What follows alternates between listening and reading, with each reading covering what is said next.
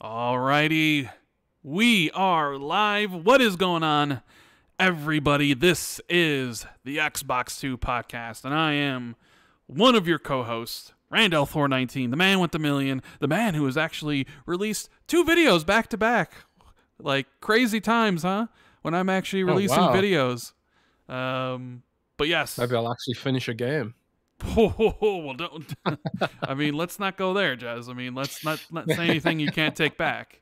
Oh shoot! But as usual, my co-host, the managing editor, Windows Central, Jez Corden, who's a little bit tired. So we gotta get Jez pepped up, ready for the show. He's like, hey, can we have an hour-long show today? I'm like, we can't have an hour-long show. Hour-long? I never said that. You're like, we need to get rid of this topic and this topic and this topic and this topic and this topic and this. I'm just like, bro, people want their epic Xbox 2 podcast episode. We have to deliver every week. Some of the topics are stupid. You know, whatever. We don't necessarily have to talk about some of those for long. It's just there for, you know. Yeah.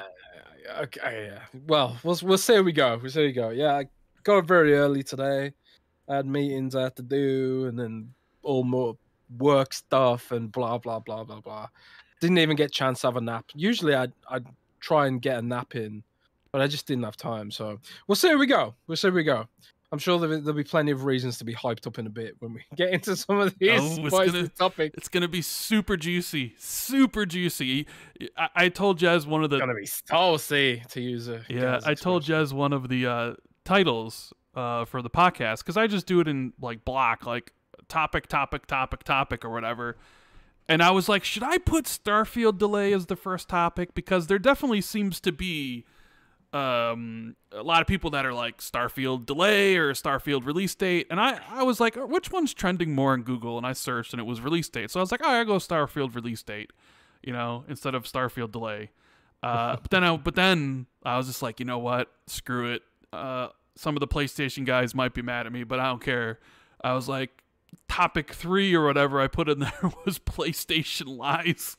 And Jez was like, "Oh boy, you're getting into the console war fanboy stuff." I'm like, "What are you talking about? They're literally lying in their thing. I mean, come on." Yeah, but you can't say that, Rand. You can't say that. I will say it. People get sensitive about these kind of reality checks that we throw. I sent it to one of because me and Cold Eastwood came up with a new style thumbnail for the videos. And I sent it to my PlayStation buddy, right? I'm like, hey, I'm sure you'll have a laugh at it, right? Because the text at the bottom is like, this is really pathetic, right? Yes, I did see it. And he's just like, I did see that, and it really triggered me. I'm like, yeah, that's exactly what I was going for. Oh dear. Yeah, dear indeed. But what is going on, everybody? I hope you're all well on this wonderful Friday, March 10th. We have a very, very spicy show for everybody. You know, obviously Starfield stuff, new release date, Starfield Direct, Xbox Game Showcase, PlayStation and the ABK. You can tell it's coming to an end because they're getting desperate. And Microsoft's even running full page ads in UK newspapers too. You know, they're not leaving anything to chance on this, and a whole bunch of other things. Why they're doing that. You have no idea. We'll get into all this. How's your week been? How's your week been? You reviewing any new games that are coming out soon? Yeah, maybe. Yeah, stuff I can't talk about. You know, you trolling me about not finishing the game. I'm taking it to heart, bro. Yeah, I know you are. I know you are. So I was like, this is one way I can ensure I'll finish a game. Is I have to if I review it, I'll have no choice but to finish it. So yeah, the game I'm reviewing, which I think I can't say what it is. I mean, it's probably pretty obvious what it is at this point, but I'm pretty near the end of it. So yes, I will have finished a game finally. Probably the first game finished this year. Oh man, and just for once, not just constantly play a service game, you know. But yeah, my week's been all right. You know, it's I had last week off work. So Ooh, a that was like a vacation. vacation. Yeah. Yeah. I didn't really do anything. I just, to try and recharge and stuff. So I'd done a bunch of articles this week, but our stats tracking system isn't picking up my articles for some reason, which the tech team's looking at. So I can't even tell if my articles have done any traffic, which is really, really annoying. But yeah, that's been it, really. Just working, standard week. And the game, I've been playing, I can't even talk about. Yeah. So that's been my week. I wonder what game it how's is. I your wonder week? how many games are Yeah. coming out the rest of this month. I wonder what game it could possibly be. There's been a lot. There's just a Yeah. lot of games. It's like, especially if you start factoring in PC as well. It's been pretty wild, pretty wild. But how's your week been, Rand? It's been all right. It's been a good one. Shakespeare doing good. Thank you for all the messages from people. Really concerned about what's going on with his health. The last week he's been eating both meals every single day. So he's good on that front. He's as energetic as he's always been, and I've never seen him that kind of drop off. But I mean, the vets were always like, yeah, just watch his eating. If he starts to not eat again, like bring him in or whatever to get his like systems flush. But it's basically more just kind of, you're just waiting for things to progress. But other than that, doing really well. Just I started, because this is the last week, final episode of The Last of Us TV show on HBO. Episode 9 is coming on Sunday, so I binged the series. I watched 8 episodes, and it is incredible, Jez. I mean, I've only heard good things. I've Yes. only heard good things. It I is- haven't I don't even know what service it's on in Germany. it's on HBO. I don't know what that is. We don't have HBO. Don't have in- HBO. Okay. No, HBO is another thing. I think in Britain it's on Now TV or something, but I got no idea what it's on in Germany. So I'll get around to watching it someday, probably. It is so much like the Last TV was, show, but it's yeah. so good. I don't know how they're gonna do season 2, considering how how the second game goes. But yeah, I basically binged like all 8 episodes in like 3 days, and I can't wait. Could they do like a sort of spin-off for season 2? Maybe like it follows a different character that doesn't appear maybe from the first game, that doesn't appear in the second game, maybe, or something. possibly. I don't know, but that's what I've been watching. I also started a brand new trilogy I've been reading as well, the Lycanius trilogy by James Islington. I'm on the second book, An Echo of Things to Come. It's a chonker of a book, Jez. It's 700 pages. But I've also been playing some video games. Too many. I know, pages. but I've also been playing some video games. So I'm dividing my time pretty good here. Also, I totally forgot. This week, Sunday, clocks go forward for maybe the very last time. Yeah, because Congress is going to pass a bill, right? Something like that. So this might be the last time we move things forward. Now, also, your mic sounds a lot better and different. Do you have a different setup? Did you get a new mic or anything?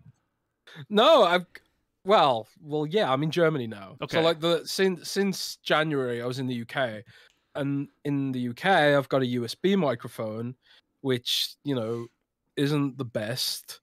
But here, I've got the Elgato XLR setup with the wavelink, and I've got a noise gate, and and all that kind of stuff to kind of make everything sound better. Professional podcasting, right? Professional podcasting, but not only that, Rand. Mm-hmm. But our very kind Discord members have boosted the server to level 3, Yes. which means we now get the 330 kilobyte per second audio bitrate on the channel. So if I sound better, it's because thanks to everyone on the Discord for donating boosts. The boost. And B, I've got the XLR setup. So I think when I go back to the UK next time, I'm going to get an XLR mic. I'll probably just get exactly the same setup as I got here, because it's very good. Like Elgato Wave and the Elgato mic and the Elgato stand. It's just all good stuff. I really dig maybe we should get the Xbox 2 sponsored by Elgato, maybe. Elgato. Nah, couldn't do that because I review their stuff. Oh, it would create an ethical I don't conundrum. redo their stuff, though. Yeah, you could get that stuff, I guess. But But Rand, speaking of Sponsorships. endorsements, Yes, we have some housekeeping. And some And housekeeping to do. the wonderful people at Manscaped have sponsored this episode. Jez has a very spicy ad read here. And make sure you pay attention to the very first sentence, okay? Okay, go ahead. Well, guys, once again, the Xbox 2 podcast is sponsored by Manscaped. Hey, Rand, if I was a Sony attorney, I'd want to be rocking some Manscaped deodorant to cover up that scent of desperation. Indeed. Spring has sprung, almost. Is it spring yet? It'll be spring on March 21st, I believe. Well, this is a little bit early then, but whatever. Indeed, spring has sprung, and our friends at Manscaped, the leaders in below-the-waist grooming, have the best tools for some spring cleaning in your pants.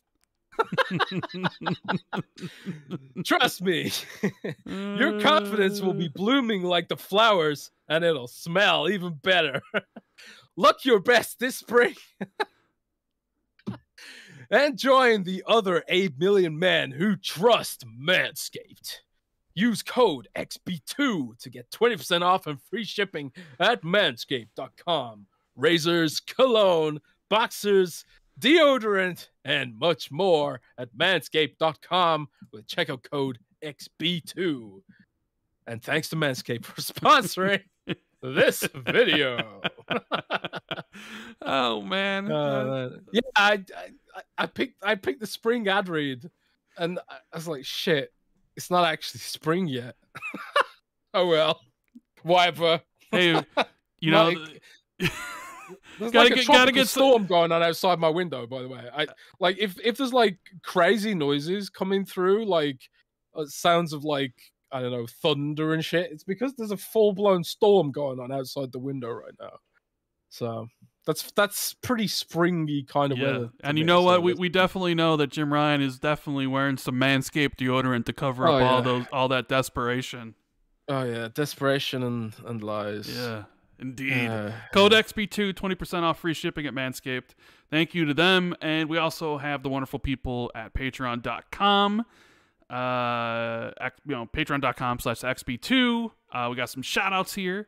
I'll do those. We got the Grand Bip. We got Chris Pernice, Starsman, Hey Blinken, The Bearded Tate, Sleets, XZ, Army Dude 52C, Mr. Butterjeans, William Schumacher, Ryan Kipple, Foreign Object, Mythic Marty, Tyler, Gunstar 75, Ronic Donkey 99, C Money, Mario Kart Madman on YouTube, Makazilla, Haters Will Be Haters, myself, Randall Thor 19, Silas, Eric Gregory, Elijah Vasquez, James Moore, Jack Mehoff, Katriox, Ricky Fellon, Bright Tundra. What? Jack me off. Jack me off. Yes. I mean, that's what it says. Although it's spelled like MIHOAFF, but whatever. Jasper Shapp, Joseph Campbell, Sub to Jez's Only Beans, Mr. Joanna Dark, Justin Duell, Frank Mariano, P. Bro King, Justin Miller, Asa T and Madison, Untidy Tim, Grizzy Mofo, G, Governor Grimm, DZ Huffin, Justin Sego, Andrew Courtney, Wagerman, Achievement, The Scarecrow 121, Darren Tropy, Prof JJJ, Butterball 8, Ghostface Killer, Wolfgang KPZ, and Ralph Wiggum. Thank you to all the incredible Patreon supporters. We should have an Xbox 2 Ultimate this Tuesday. Yes, this Tuesday as well, and then we're trying to figure out who would be a guest for Xbox 2+1 later in the month. Tom Henderson in chat says I need to do a British accent next week. My accent is horrible. But maybe we should get Tom Henderson on and make him leak stuff. I did see Tom on Twitter was talking about starting his own podcast. So you know, interesting, Jez, because it came up yesterday. I saw a picture of you at the briefing the other day. Yes, and me and Tom Warren. Tom Warren, you and Tom Warren sitting side by side, and Tom Warren said that you didn't bring your laptop and you were live blogging the event from your phone. What? Yes. Yeah, I've never been to a formal press conference like that before, and I wasn't expecting tables. So you weren't expecting tables, okay? No, I wasn't expecting tables, and I was like, "Well, I'm not gonna bring my Razer Blade 17 Pro and try and use it on my lap. This thing's huge. It's really heavy. It's like 7 kilograms or something." So I wasn't expecting tables, so I didn't bring a laptop, and then everyone else is there in their suits, all professional and shit. I was like, well, screw it. I'll just tweet that shit out on my phone, you know. That's why not, you know. But why not indeed? Man. Yeah. I got some use out of the little Samsung Galaxy Note pen, because there's a little pen with the Samsung S23 Ultra. I was rocking that pen, OneNote, scribbling away. But yeah, it was fun. It was fun. It was really interesting. They had macaroons. Do you know what a macaroon is, Rand? A macaroon? What the hell is a macaroon? It's like a French little French thing with jam in it. Okay. It was tasty. Like a little I don't know, a little pastry thing. All I don't even know what it is. It's like a little sweet yeah, and you're thing. not really explaining it very well. No, I'm not. But I was like, wow, Microsoft's really bribing the press with these macaroons, man. It was fun. It was fun hanging out with Tom, and you know. Did you go drinking with Tom? Yeah, well, kind of. We were gonna go. We went for a beer before the thing, and I was like, well, I'll have a Jack Daniels. It's 4 p.m. and then I had double, and I was like, well, I was kind of like, I need some Dutch courage, man. That's what we call it in Britain. Is that? So I was like, yeah, I'll have another one. Did you need some Dutch courage for last week's podcast when you were drunk as a skunk by the end of the show? Oh man, because you were drunk as a skunk. That was bad. It's a miracle I wasn't sick last week. Well, I was just like, I literally thought I had the bottle down, and I was like, I'll just have a couple, and then I drank the whole bottle. So I don't know what's wrong with me, man. But yeah, no more alcohol for a while. I haven't got any left. Yeah, anyway. we're doing a 4-hour show last week, and Jez is like, "Screw it, let's do 5 hours." I'm like, "No, not a chance." But anyways, thank you guys for being here so much. If you could do us a big favor, make sure you hit the like button. Subscribe if you're new. Almost at 92.2, on the way to 100K some point this year. I'm gonna try to make more videos. Share this out. Let everybody know the Xbox 2 podcast is live right now. And shout out to everybody listening to this later, whether it's here on YouTube or on Spotify, iTunes, or wherever else you listen to podcasts on your apps. If you could do us a favor as well, make sure you give us a 5-star review or 1-star if you really hate the show. I know some people do that, but we appreciate any help whatsoever from you guys. So yeah, let's get to read some of these super chats, and then we'll get into everything. God, what? Someone in chat just reminded me of what happened on Twitter when I was drunk. What happened? What'd you do? Oh, and you said something to NXIL, and they said you want us to hold your hair. Yeah. Yeah, I tweeted some. I just started tweeting it in XR for some reason. I was like, Wasteland's better than Fallout in XR rules or something. And then in XR replies, do you want us to hold your hair again? Oh God. Come on, Christ. Jez.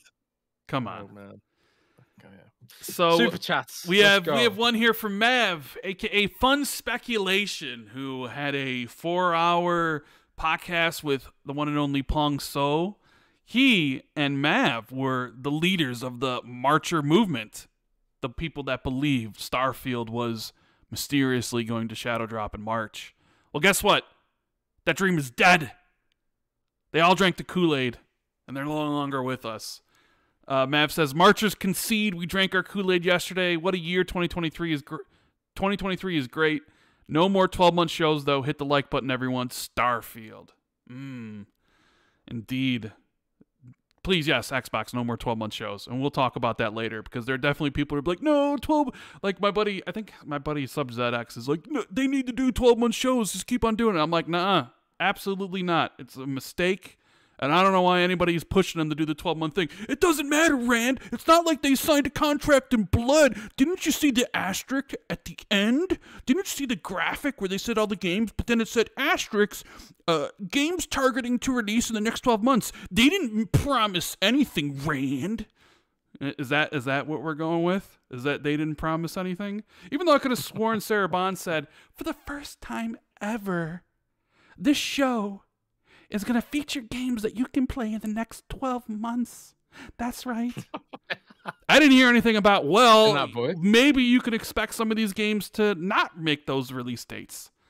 That's what some people are saying. But whatever. We'll talk about that a little bit more.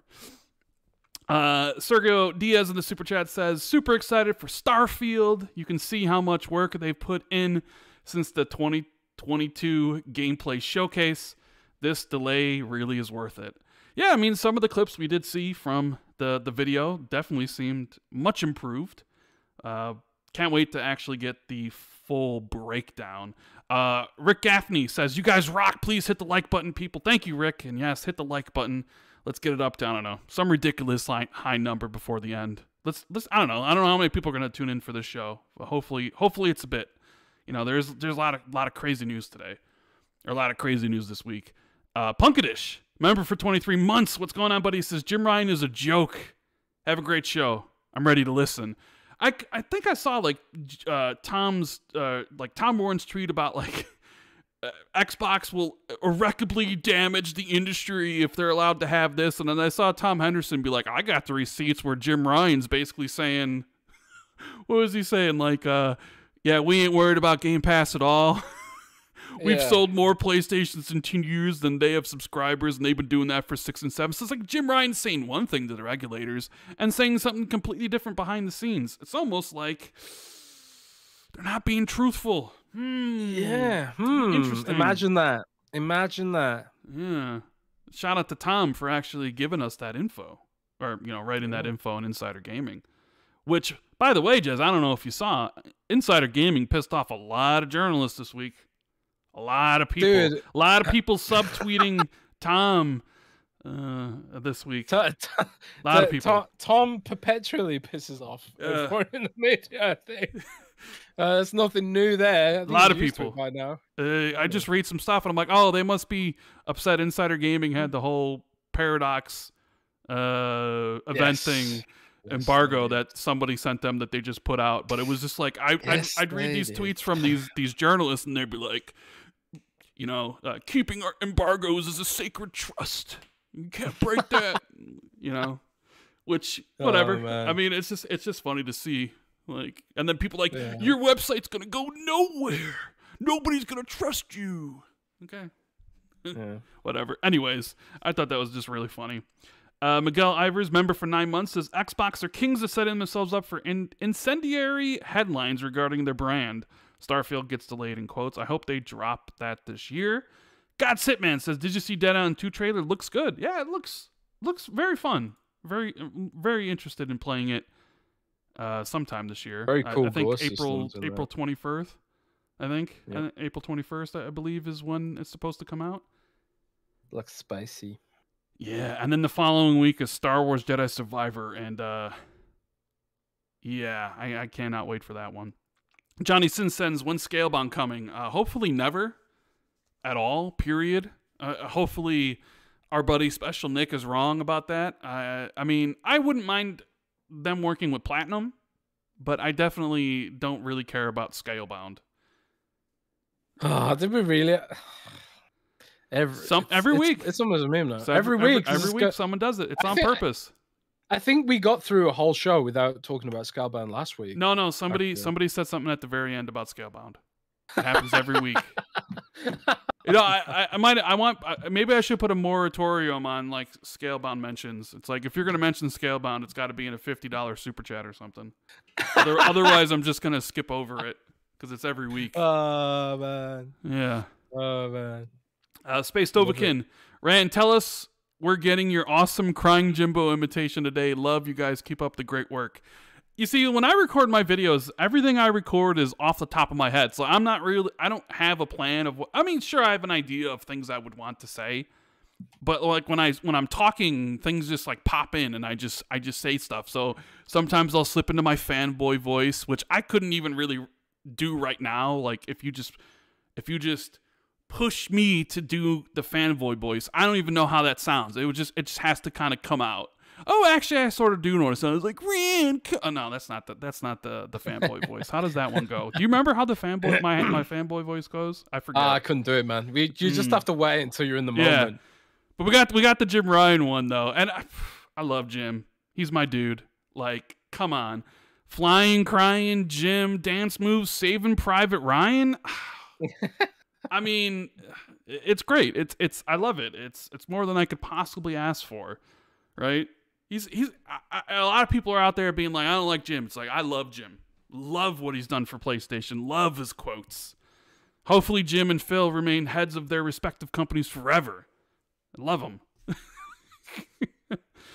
Chaos Might says, Jez is playing Peppa Pig World Adventures, which comes out on March 17th. If not, then Resident Evil 4 Remake.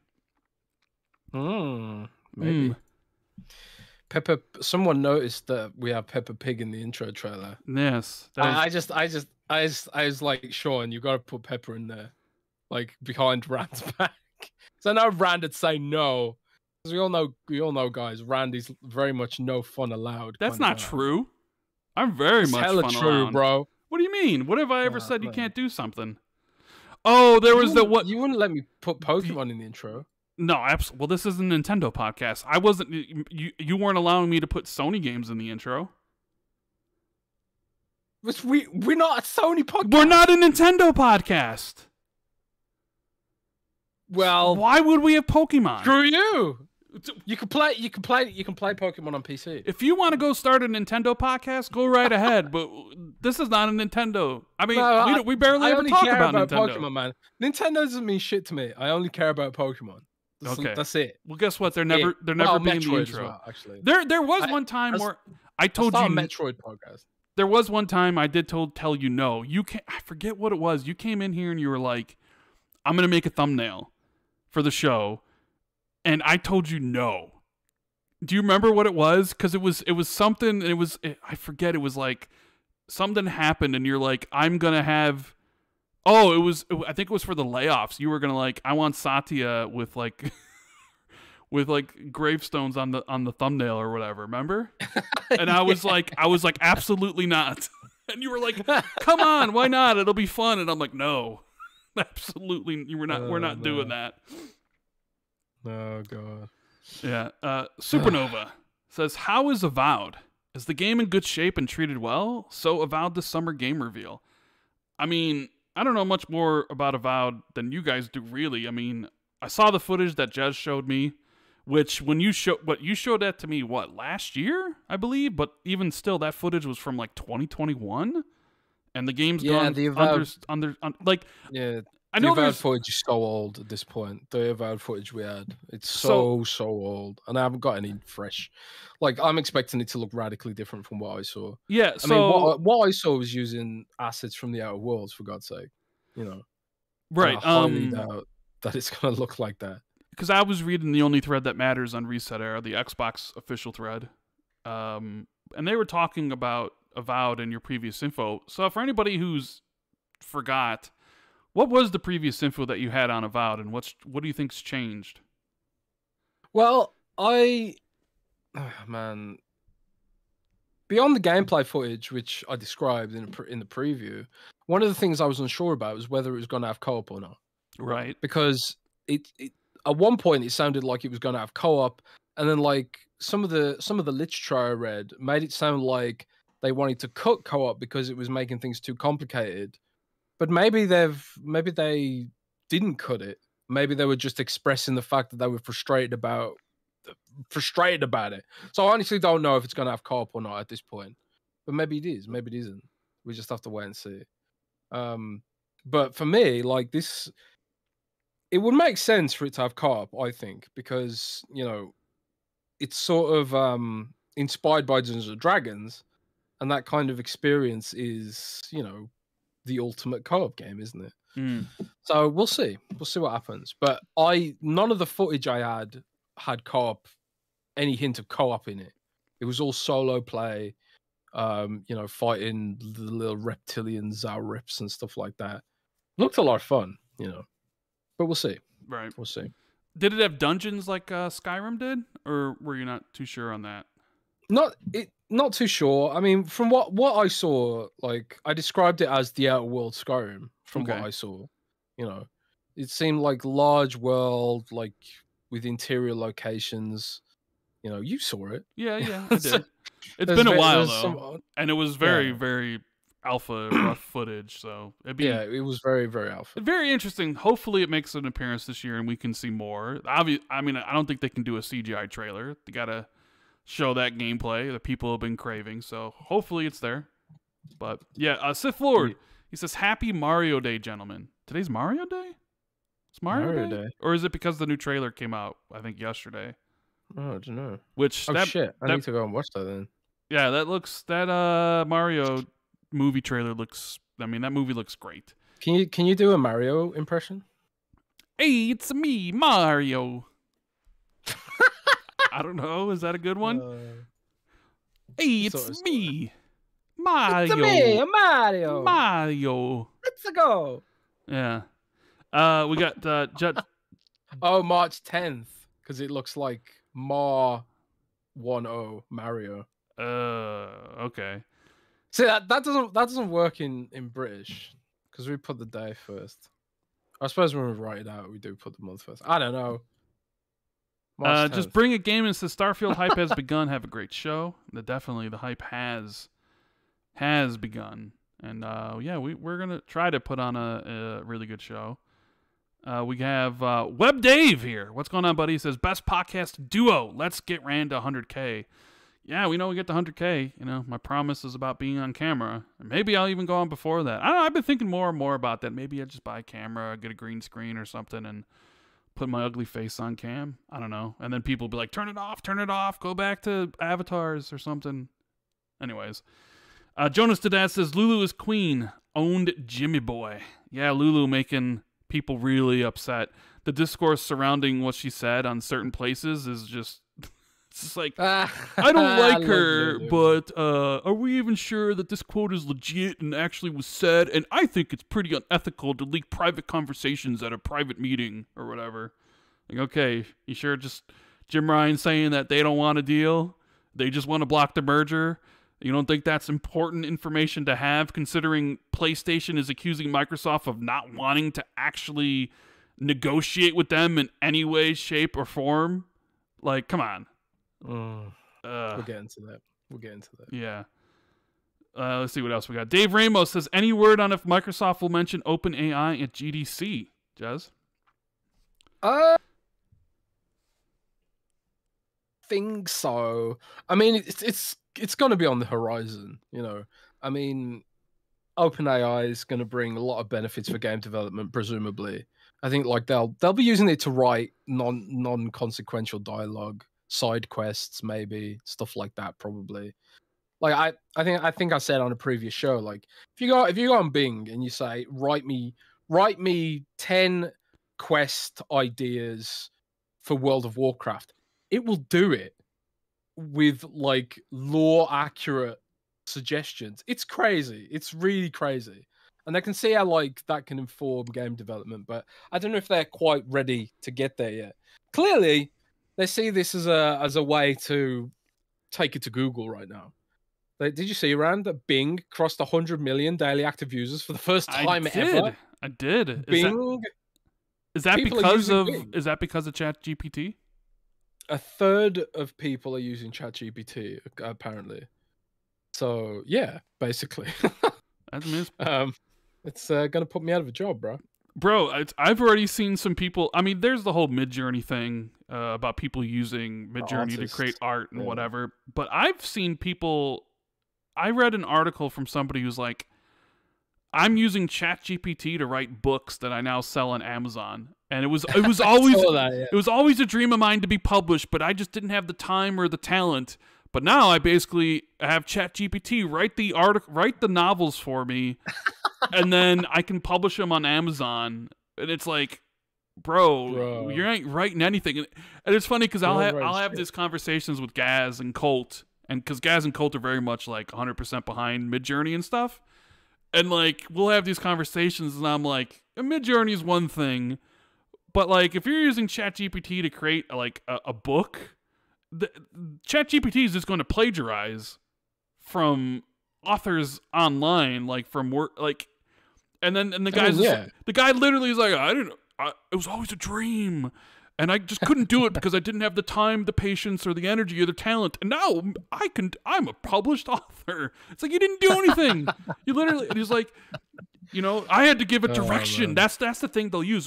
I had to put in a little direction and a little thing, you know. I'd tweak it a little bit with little whatevers. And I'm just like, really? Is that what we're doing? Is that, well, I don't know. It's like anything, you know, like when the internet first came out, it completely upended entire industries. You know, it's AI will be the same. It's like you'll adapt to it or die, you know. I saw someone using an AI model. I don't know what model it was, but they you can find it on YouTube.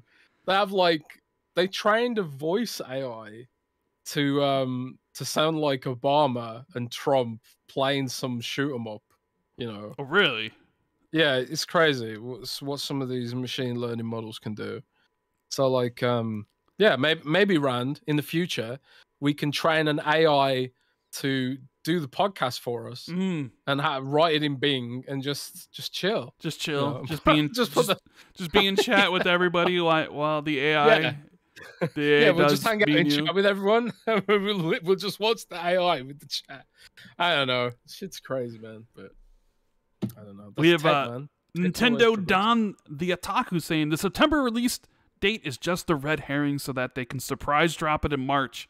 Don't falter. Hashtag March Fielders. That's brilliant. Yeah. Oh man. He also says all they have to do is drop a Starfield and Forza demo before July. That way, every game will be playable in the next 12 months. Checkmate.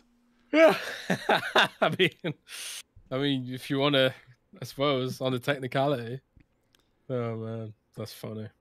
I mean, I guess they wouldn't have lied in that case, or did they really lie? I don't know. Some people are like definitely torn about all that. Johnny Sin says Rand is your Lambo Xbox green. I mean, I wish it was, but no. my car is not green. It's basically silver. You got a car? Yeah, I got a car. Who doesn't got a car? I did not know that. Yeah. Where do you go? Nowhere really. It just kind of sits there. I don't have to go anywhere, so it's kind of just like that's whatever. What I'm saying. You work from home. Why you got a car? I mean, because I had a car, bro. I'm sorry. When's the last time you drove it? I mean, to go to the vet. I remember. To go to the vet. Oh, you go to the vet. 8 days in a row. So that before that, that's a good question. I don't, I mean, I don't really have to go anywhere. I'm not a busybody. I get everything I need basically delivered by Amazon. So I often think I've just got this weird thing in my head where I want a 4x4, a 4-wheel drive car in case there's like a zombie apocalypse and I need to go off road. That wouldn't be a bad investment. I mean, it'd be a better investment than your Diablo 4 statue. How much did you spend on that statue? $600 or something? It was £700, which is like. Is it looking at you right now?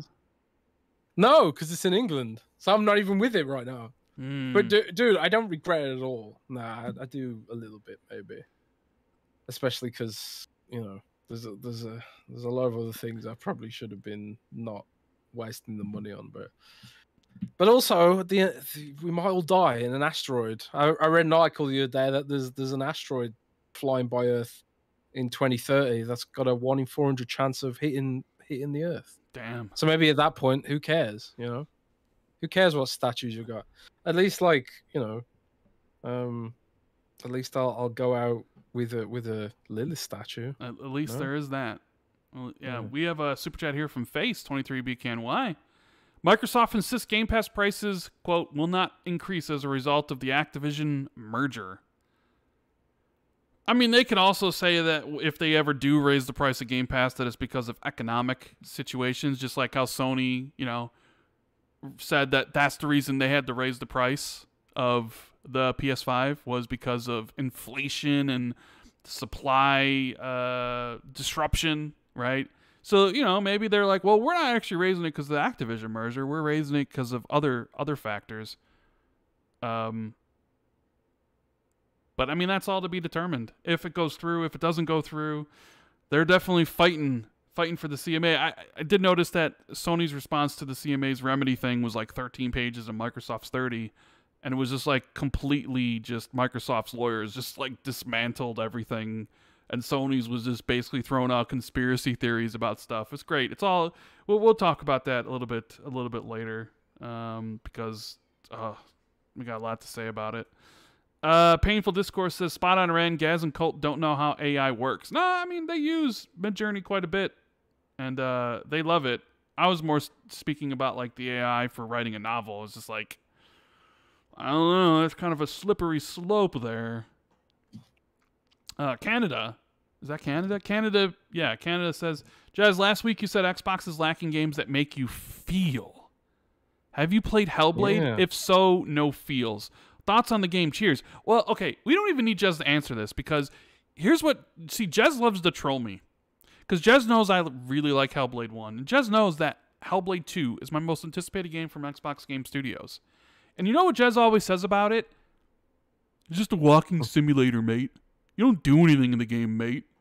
It's a baby game, mate. Right? So it's a baby game. I mean, you basically say it's a baby game. It's just a pedestrian game, you know. Yeah. So it's a pedestrian simulator. It's very pretty. Have you played Hellblade 1? Yeah, I've one of the few games I've completed. Wow, one of like the handful. Okay. I quite like it with headphones. It's kind of like got the whole ASMR thing going on, you know. No? No, I mean, yeah, it has all the different voices. It's definitely an incredible experience. And I liked the combat. All 5 seconds of it. Oh, see, here we go. Why are you doing this? Nah, you know, I appreciate it for what it is, but what it is ain't what I look for in a game. So I am, you know, you do you, man. You do you, bro. I want more game in my game, bro. Sorry. Whatever. Whatever. I just want great games. It doesn't matter what type they are, you know, as long as they're not MMOs, I guess. See, I don't know. Like, we come to this impasse about stuff like Hellblade 2, and it doesn't really even matter because it's like, Jez ain't going to finish anything, so what of it, you know? I will, so... maybe I just don't want games to end, and that's why I play games that don't end.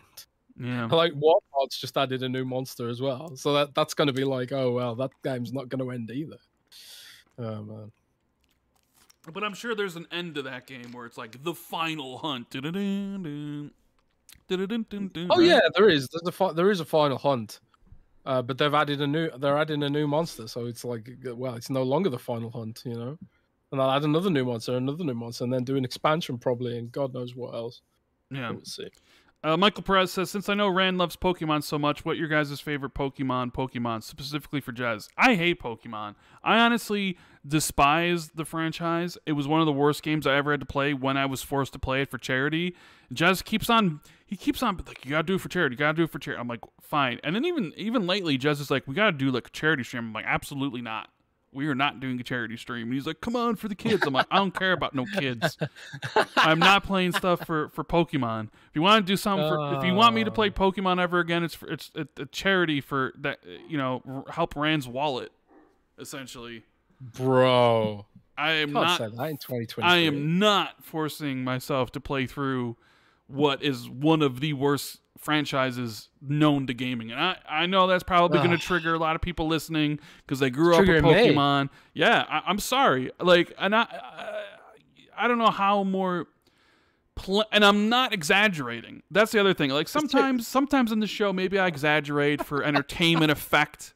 Right? We talk about PlayStation lives or whatever. It's more, you know, exaggeration to have fun, to keep the show spontaneous and things like that. I am not exaggerating when I talk about Pokemon Shield or Sword, whichever one that Jez made me play, being one of the absolute worst pieces of video games I have ever played in my entire life. And come on. I am somebody who played a ton of shovelware crap during the Xbox 360 and Xbox One era for achievements. And I would rather play that stuff. I would rather play Barbie Puppy Rescue and have to pet puppies and remove ticks from them and do all the stupid things you had to do. And Barbie Puppy Venture that was like 8 hours long or whatever. then play that awful game. Pokemon is awful. Bro. You were playing it wrong for starters because you cheated. You had someone send you a high-level Pokemon, and then you just one-shotted everything. So you completely sucked out any semblance of challenge out of the game. Is this not true? Is this not true, Rand? Well, no, that was like halfway through when I was like literally contemplating ending my life. Because I hated myself and you so much. Because you were like, you have to do this. And we had... How much money did we raise for charity with that? It's about £800. It was like 800. So I was like, I felt like about $1,000. I felt cornered. I felt like you guilted me into doing that. So I was like, I have to do this, and like I wanted to die. I wanted to just curl up in a ball and just die. It was honestly, words cannot. Didn't you think it was epic when you popped your first Dynamax? No, it was epically garbage. Dude, you know I put 250 hours into that game. What is wrong with you? For 250 I mean, I at hours least understand World of Warcraft. What is wrong with you? I printed, because when you catch all the Pokemon in the Pokedex, you get a little certificate. I screenshotted that and printed it off and stuck it on my wall. I'm really proud of my achievement, bro. Whatever. I literally think Pokemon is honestly terrible. My next tattoo is going to be a Pokemon, I think. So I will never do that again. Speechless? Never. You're speechless? What Pokemon tattoo shall I get, Rand? I don't know. If you get a Pokemon tattoo, I'm looking for a new co-host. Colt, are you listening, Colt? You know what? I'll be your new co-host on X and C if you can be my co-host on Xbox too. How's that? Miles has got a Pokemon tattoo sleeve, man. Yeah, but Miles doesn't podcast with me. He's not my partner. He's not my co-host. Yeah, you go in his show though. So I don't spend 4 hours on a Friday with him. I don't converse with them in Twitter DMs every single day like me and you. I would feel a certain way. I'd consider being like, you know what? It's time to end the Xbox 2. 260 episodes was great. Jez has a Pokemon tattoo. Can't do it anymore. And you'd have to explain to all the fans and all the people that watch why the show ended. Because you just had to ink yourself up with some... I don't know. Who would you ink yourself with? Pikachu? Nah, I want to get a Poltegeist, man. Who the hell's that? It's a teapot Pokemon. Because I like tea, right? Oh. Poltegeist. Okay. Anyways, enough talking about this. We've been talking about Nintendo too much on the show, and I'm feeling like my skin about to fall off. Pushy Polygon says Connie is just dropped a Hogwarts Legacy code in chat. Oh, that's great. Hopefully somebody grabs it and says thank you. Pushing Polygon says, what's your favorite game that you completed this year so far? I would ask Jez, but we know Jez hasn't completed anything so far. Me, that's interesting toss-up because we have Dead Space, which was amazing, but you have also Hi-Fi Rush. And, I mean, honestly, I'll probably say Hi-Fi Rush because Dead Space at the end of the day is a remake, and Hi-Fi Rush was a brand new IP, so I will give the edge to Hi-Fi Rush for sure. Best game I played so far this year, a game that came out of nowhere, was incredible from beginning to the end, and it's a game where it's like, I need a sequel immediately. Probably the best Xbox exclusive to release since Ori and the Will of the Wisps. March, I think we're at the 3-year anniversary. So yeah, that's the best Xbox game in the last 3 years. Yeah, but bro, they didn't make it, bro, so it doesn't count, bro. Yeah, whatever. They didn't make it. They didn't make it, bro. Whatever. They did to me. It matters to me. Rand also hates puppies. I love puppies. What are you talking about? Let's see what else we got here. We got Michael Perez saying, love your article on the SSD storage for Xbox, Jez. When do you think the contract with Seagate will expire? Yes, you finally got around to making that article. So what's going on with the SSD? Are we basically screwed for this generation, Jez? Yeah, I mean, should we just talk about that now? Yeah, go ahead. It's a topic, right? Yeah. And we can just get out of the way. But yeah, so for the last million years, people have been asking me to find out more about the Xbox storage card situation. So, like, for those who don't know, um, well, everyone here should probably know about this controversy by now. Is that the Xbox Series X and S use a proprietary storage solution based on Compact Flash or CF Express, um, and you know, it's very expensive. So like 1 terabyte of CF compact flash storage is about $200, I think, off the top of my head. And the equivalent 1 terabyte, you know, NVMe M.2 drive, which is what PlayStation uses, costs about $100. And like you can get deals that send it even less, maybe $80. Black Friday, there were 1 terabyte SSDs for PlayStation going for like, you know, anywhere between like $70 and $100. You know, so Xbox fans are paying a hefty premium for their storage cards on the Xbox console. And you know, I did some investigating, speaking to peeps, trying to find out what the hell, you know, what the deal is basically. And I was essentially told that when the Xbox Series X and S was spec'd out, they hadn't expected that the top line NVMe M.2 drives would come down so much in price. Like when they spec'd this out originally, Compact Flash was comparable in price, you know. But over the years and since the pandemic, the prices of these things have just crashed. Like M.2 drives have just crashed in price. And I think that's because there's like an overabundance of stock and there's not enough demand in the market. Like PC prices have crashed and demand for PCs have crashed, which means demand for PC components have crashed. So at the end of the day, it was a bet that Microsoft made on Compact Flash, which, you know, does have benefits. So I'm told that it's more performant over time, less susceptible to degradation. They're typically used in high-end video cameras, like the movie industry uses Compact Flash for stuff apparently, and it's really good for burst photography and that kind of stuff. But the fact of the matter is that Microsoft didn't anticipate this price crash that we see in M.2 drives are having, and yeah, it just kind of is what it is. You know, there's just nothing more to say about it, really. Fifth Horseman in chat says, "Can you find out when the Seagate exclusivity deal runs out?" I'm not sure it will run out. I couldn't find any information about whether or not that was a thing as an exclusivity deal, or just more to do with the fact that Microsoft's version of Compact Flash is proprietary.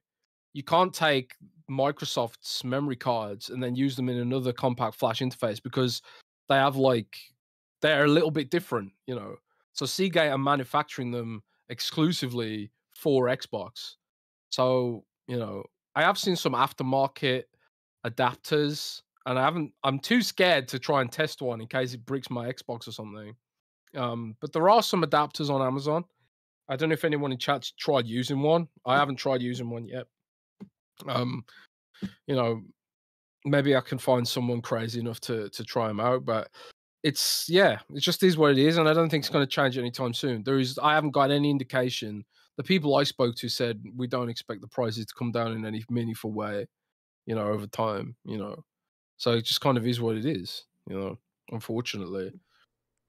Dude, that sucks. Yeah. Because basically, It sucks. you're saying like that 2 terabyte drive is basically going to be stuck at 400 for the entire gen, and the 1 terabyte one's going to be 200. Like, yeah, that is. Yeah.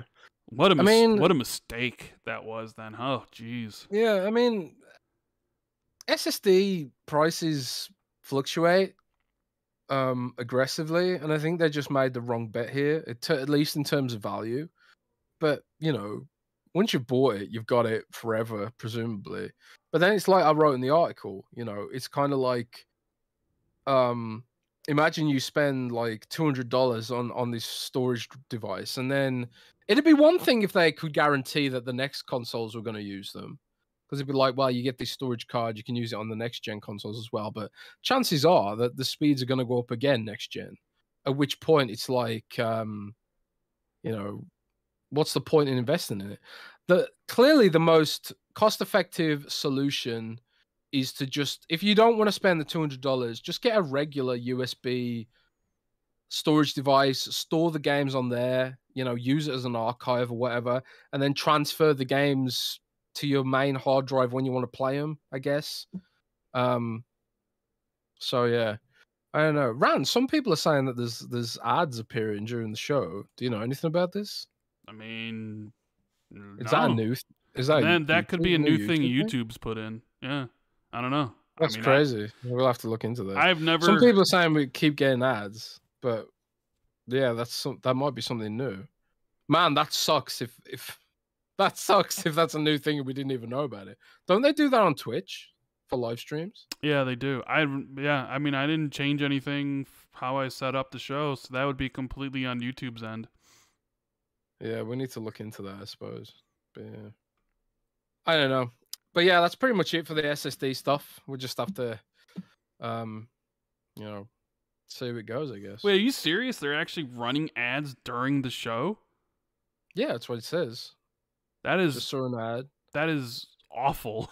Like yeah. Like I set up the show like I normally do. There was nothing different. I mean, that is so weird. I'll have to look into, because I definitely don't want ads to run. Because there have been things where like YouTube will say this would be a perfect time to insert an ad, and I'm like, no.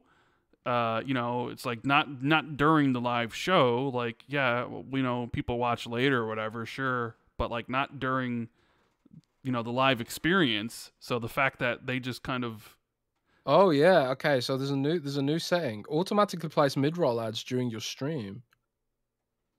That's new. Shall I turn that off? I'm just scared if I turn that off now, will it break the stream? Yeah, just I guess leave that on for now. We'll figure it out. Yeah, that's new. Show. Live ad settings. That's new. Yeah, sorry about that, guys. Shit. Oh man, that's pretty nuts. Yeah, that's like horrible, because that ruins the experience. Yeah, they turned it on by default, and I'd never seen that before. So, yeah, sorry about that, guys. There might be an enable ads option before, but I think it was like I didn't make any changes, so I think that was enabled by default. I don't know. Yeah, you got pre-roll and post-roll enabled, but not mid-roll. Anyways, yeah. Sorry about that. I have no idea that this was actually, that's completely brand new. But let's see. Yeah, the SSD stuff is horrible. Like the prices, the fact that they're not going to come down. It was a mistake. They made the wrong choice on that one. And hopefully they change that for maybe future systems, maybe for the next system or whatever. I don't know. Yeah. Thank you, Hargeet, for the Hogwarts Legacy code. Hopefully somebody got that and gave him a big thank you. We have something here from Inematic Dream saying every Pokemon game after the second gen is crap except for remakes for those generations. Also, GameStop canceled my Resident Evil 4 Collector's Edition. Yeah, I did see that GameStop was canceling Collector's Editions. I wonder what that's all about. Although I'm completely all digital, so physical doesn't really matter. Although, you know, some people might think it's weird where it's like I'm all digital for my video game stuff, but like I'm all physical for books. So I have like so many books, bro. You know, I don't know. There's something about a physical book rather than audiobook. I don't know. I just can't pay attention to somebody reading something to me. My mind seems to wander, so I can't do audiobooks. And like having a book, like an ebook, always kind of felt like you're just reading an email, and I didn't like that experience. Plus, there's something about holding the book in your hand and the smell of it and things. I guess maybe I'm just waxing romantically about it, but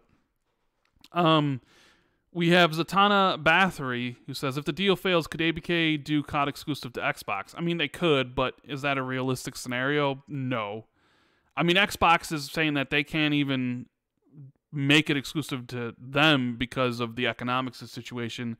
It, like, makes too much money to just not put it on PlayStation and everywhere else. So it wouldn't be worth it for Activision. They would need some like huge payment to make up for the loss of PlayStation sales, and Microsoft wouldn't do that.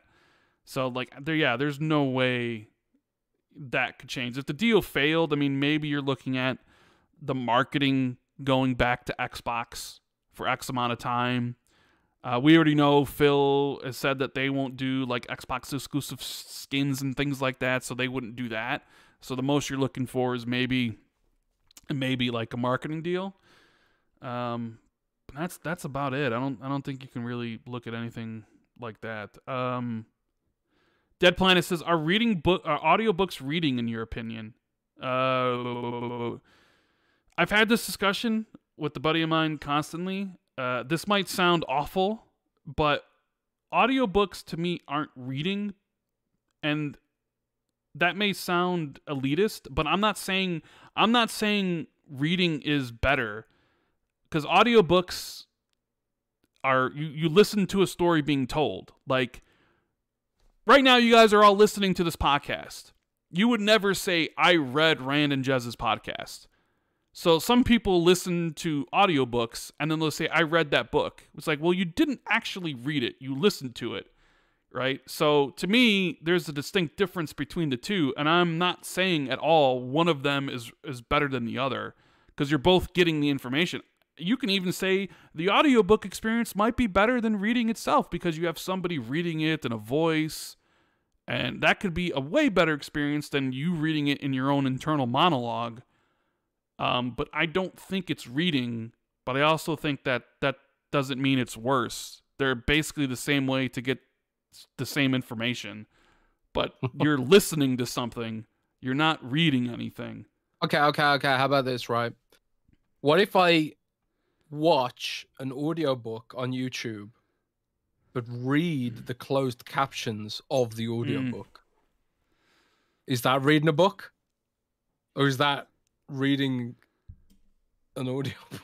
I don't know. You know, Tom Henderson has an interesting quote. He says that the problem is that Sony stuff paid for the development of extra content in games, like the Modern Warfare 2 campaign remaster. So Sony, with their deals, was able to get more content, and basically saying that Modern Warfare 2 campaign remaster wouldn't have existed without Sony's investment into Call of Duty exclusivity stuff. Yeah. But look, what Tom doesn't understand is nobody cares about Call of Duty. This is all about StarCraft 3, man. For you, we don't care about no Call of Duty.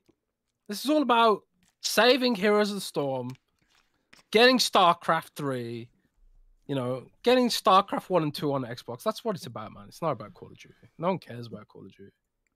Who even plays Call of Duty these days? More people that will ever play StarCraft 3. Bro, StarCraft is a national sport in South Korea. So no it's one such cares. Call of Duty is not a national sport. Enlighten me, when the last time it was a StarCraft game? What year did StarCraft 2 come out? What year was that? StarCraft's eternal, man. Doesn't matter. What year? What year? How long has it been? I don't know, man. Yeah, it's a long ass time. Yeah, I think exactly. It was like 10 years ago or something. It's so when did StarCraft 2 even come out? It's like 2012. It's so relevant. They haven't done one in almost a decade. Yes. It's also Bobby Kotick didn't probably want them to do a StarCraft, so there is that. Because they want things that make moolah, Jez, and StarCraft don't make moolah. StarCraft is art, man. It's art. Phil will bring it back. He said it. Phil said it. He'd bring it back. I wouldn't be surprised if it's in development right now as is. I wouldn't be surprised if there's multiple StarCraft games in development. I doubt it. Oh. No, I feel like I'd know. Oh, you feel like you know if there was? Like somebody would tell you? Mm-hmm. Interesting. Sleepy Goblin says, member for 23 months, says, Rand, read the Jim Butcher novels. Your time is now. I actually started Dresden. I read 2 books while waiting for the at the vets. So I think I have 10 of the Dresden Files, because I was going to read those. So I read the first 2. I'm going to be reading 2 of those books a month. But it's pretty fun. Set in Chicago. It's a very, very fast read. Frizzle says, do you ever need to reread the same line multiple times before you can remember what you just read? No, normally I can remember everything after reading it once. It's only when I'm thinking of something else or there's something else going on around me that sometimes I might have to reread a paragraph. Or if something truly crazy just happened, I need to reread it to make sure that what I just read actually happened. But normally I can just read it once and just retain the knowledge. I've always been pretty good at that. Let's see what else we got. We have Raiden Blade, member for 21 months, says, "Is Forspoken still on track to release on Xbox as it was set to release 1 year after the PS5? What do you think? Also, COD been a PLC in UK but not on Game Pass." Well, Forspoken, according to Square Enix, has lackluster sales, surprising nobody. Because the game didn't look good, it didn't review well, and it was only released on PlayStation 5 and PC. So hopefully it was hopefully it was worth that money that Sony paid you. You know, we'll probably never see a Forspoken 2. I don't even know if that game was set up to be a franchise, but you know what? No, I don't think we will. I don't think we'll see Forspoken on Xbox. It's a 2-year exclusive, I believe. And if it doesn't do well, which is seemingly like it hasn't, I've seen pictures of Forspoken, like there have been pictures circulating the internet of like the game in trash bins at GameStops or whatever. That, I mean, it's probably, yeah, I don't see why they would even bother porting to Xbox when they probably don't have any future plans for the franchise. Forspoken is dead and dead, and I don't think you'll ever see it on Xbox. That is so dead. I mean, the Forspoken's on UWP. This is the weirdest thing about Forspoken, man. Like, they ported that shit to the Microsoft Store. Like, why? Like, what is Square Enix thinking? You know, they don't put the game on Xbox where people are actually playing games, but they put it on the Microsoft Store where literally nobody buys games. The only reason the Microsoft Store exists is because it's the delivery mechanism for PC Game Pass. Literally nobody buys games on the Microsoft Store. Square Enix it's just so confusing. It's like the people running that company just don't know anything. It's just so weird, man. So weird. Yeah, I mean, you've always said that you actually kind of hope that Sony buys Square Enix because maybe they can turn them around, right? I think Sony would be a great fit for Square Enix. I think like, yeah, I would love to see any platform holder, Nintendo as well, Nintendo or Sony, not Microsoft, because, you know, monopoly. But I think like Nintendo or Sony could give Square Enix that kind of managerial structure that they clearly don't have right now. The fact that they're still talking about NFTs while their games are bombing on Metacritic left, right, and center just says to me they're a company without direction, you know? Shit company, basically. Jeez. Tell them how you really think. Well, dude, like the only reason that Square Enix has anything going for it is because they have a few game directors who are absolutely brilliant, you know? Like Yoshi P, for example. Like Final Fantasy 14 Realm Reborn and Final Fantasy 16 looks really good as well. There's like a few glimmers of hope within Square Enix that are literally carrying the whole company on its back. But the people running the show, the people who keep crying about NFTs and stuff, they ain't got a fucking clue. They ain't got a clue. I just got Rand demonetized. But yeah, they ain't got a clue, you know. So I think like if they join Sony or Nintendo and you get rid of that stupid NFT thinking executive layer who clearly doesn't have a clue, what you're left with is like a really good studio with great franchises that deserve a lot better than they're getting, you know. Oh well. Simcoe says, member for 32 months, says, I just listen to audiobooks at 1.8 to 2 times the speed. Don't have time for my mind to wander. I mean, that is a thing. I know some people watch YouTube videos like that, so they just like turn it on really fast. But yeah, let's move on. So talk about the game I'm still playing, Jez. Been playing Wolong Fallen Dynasty. I'm basically done. I am 27 hours into the game, and I have like 2 main missions left. I'm like level 100 right now, and I will say I was enjoying the game a lot more in the middle. I'm basically at the point now at the game where I kind of just want it to be over. It's starting to get a little too samey. And it is basically, in my opinion, the easiest Souls game I've ever played. Outside of this game, Wolong Fallen Dynasty, yeah. Easy? Easiest Soul game I ever played. And what I mean by that is...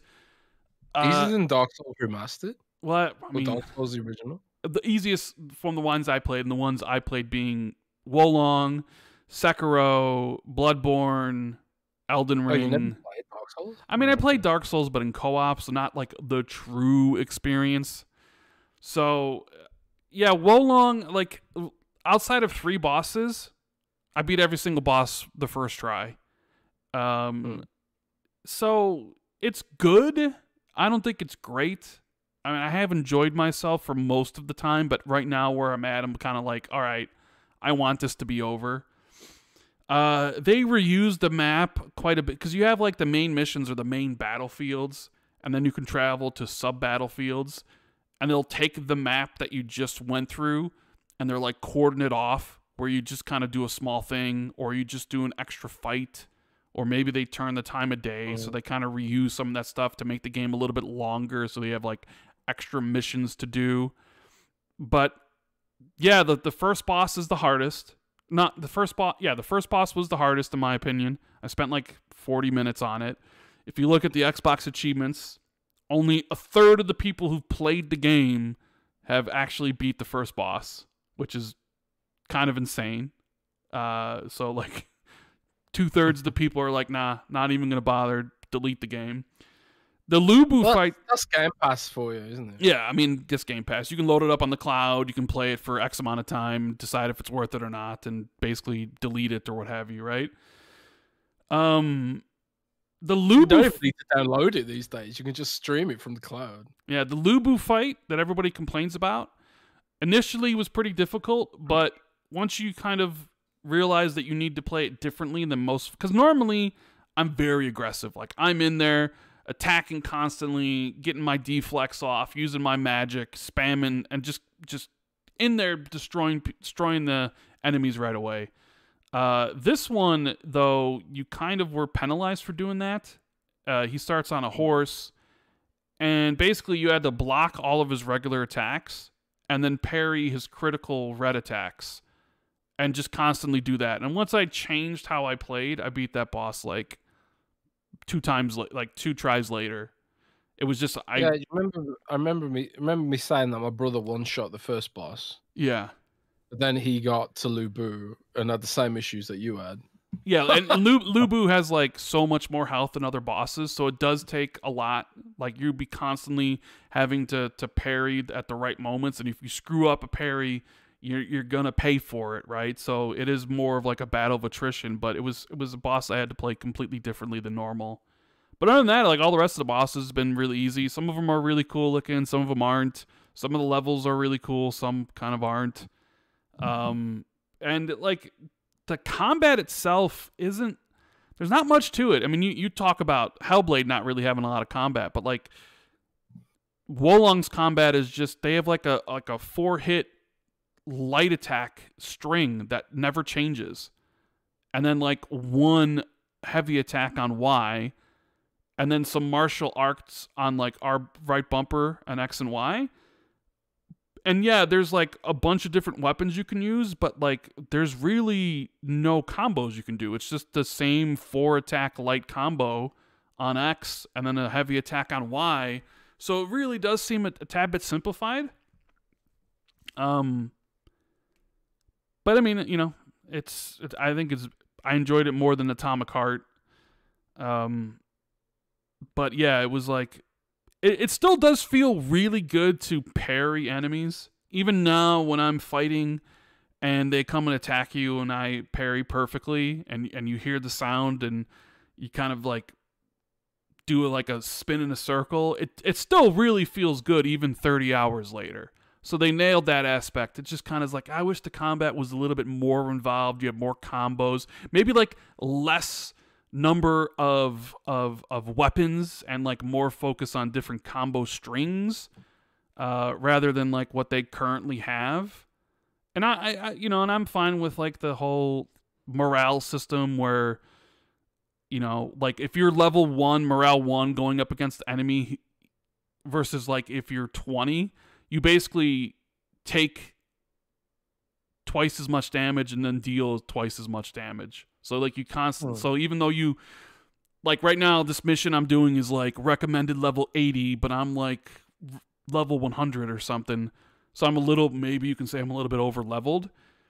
It kind of gives you this thing where like the morale system in the level kind of doesn't let you really scale past it like you should be able to, because it's like the enemy's still going to hit you really hard in the beginning, until then you like level up your morale and then you're just like God essentially in that part. But yeah, you know, that's kind of my experience with Wolong. I would ask you what you're playing, but you can't really talk about it, right? Yeah, I can't talk about it. I mean, I've played a bit of Overwatch 2, you know. They've got a One Punch Man battle pass at the moment, which is interesting.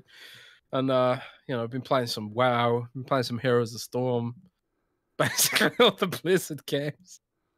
Can you tell I like Blizzard, by the way? Yes, you love Blizzard. That's why you want this thing to go through. Yes. Yeah. Oh well, but yeah, the major game I can't talk about, but I will. Will I be able to talk about it next week?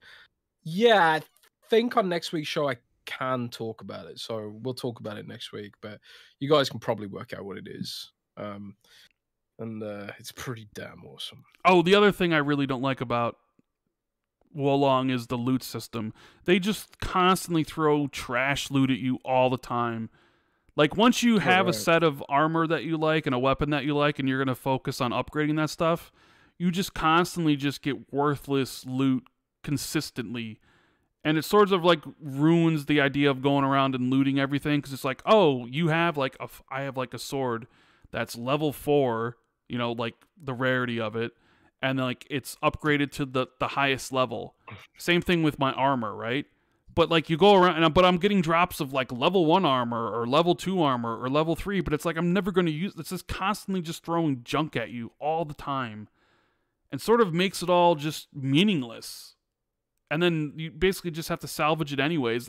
There's a reason why the game gives you like 500 slots of like gear that you can hold, because they just constantly throws stuff at you to make it all just feel like basically pointless. But anyways. That's my thing with Wolong. Dead Planet says, what's the one rare item in your game collection, Jez? You got a rare item in game collection? I got a lot of PS1 games that are quite rare now, like Legend of Dragoon, physical copy, stuff like you know, even stuff like Sonic 01 and Metal Gear Solid 1. A lot of them in pristine condition as well. A lot of them are pretty rare and, you know, worth a bit of money, you know. So I do have some quite rare stuff. I suppose a lot of people always ask me about my Xbox Live neon sign, Yeah, which is quite rare. They gave those to press for the original Xbox. I got mine off of eBay from Italy, imported it, but sadly it's broke. It won't turn on anymore. And I don't know why. If anyone listens to this show knows how to repair neon signs, that'd be cool. But yeah, that's probably my rarest thing is the Xbox Live neon sign. It's pretty awesome. What about you, Rand? I don't really have. Cool? I don't really have anything like that. No. Like, I mean, all my games, like I said, for this gen are all digital. I don't have any physical game stuff, and I'm not. Yeah, I've never been one to like buy physical games or get like statues for them, like for you buy the most expensive version, or have any of that stuff really. So yeah, like I don't really have anything I would consider rare as part of a game collection. Yeah, but I never really cared to, honestly. So yeah, yeah, it's weird. I mean, I had like loads of 360 games, and I just gave them all to a charity shop and just went digital at some point. I kept my PS1 games because I don't know, just way more sentiment for that stuff. Like Pony Trash in the chat just said that he has Parasite Eve 2 on the PS1 and he spent $155 on it. I've got Parasite Eve 2 as well. You ever play Parasite Eve 2, Rand? No, My I have God. not. I have not. My God, that game is absolute banger. Absolute banger. Really good game. I'm really confused why they never made a new Parasite Eve. I don't know. Soul Reaper has a question. Hey guys, don't know if you have talked about it yet, but have either of you played the RE4 demo yet? After playing it, I really can't wait for my favorite RE5 to hopefully be remade. No, I know they announced the demo yesterday after the Capcom Spotlight thing, but I don't really play demos, especially for a game that I'm already going to play. Like I'm day one on Resident Evil 4. I don't need to play a demo. Oops. So I just don't play demos. That's my thing. Mm. Maybe like a beta, like if they came out with a Redfall beta, I would maybe try that out. Or like if the Finals, that big shooter that's going around, if they had like a beta on Xbox, I'd try that out.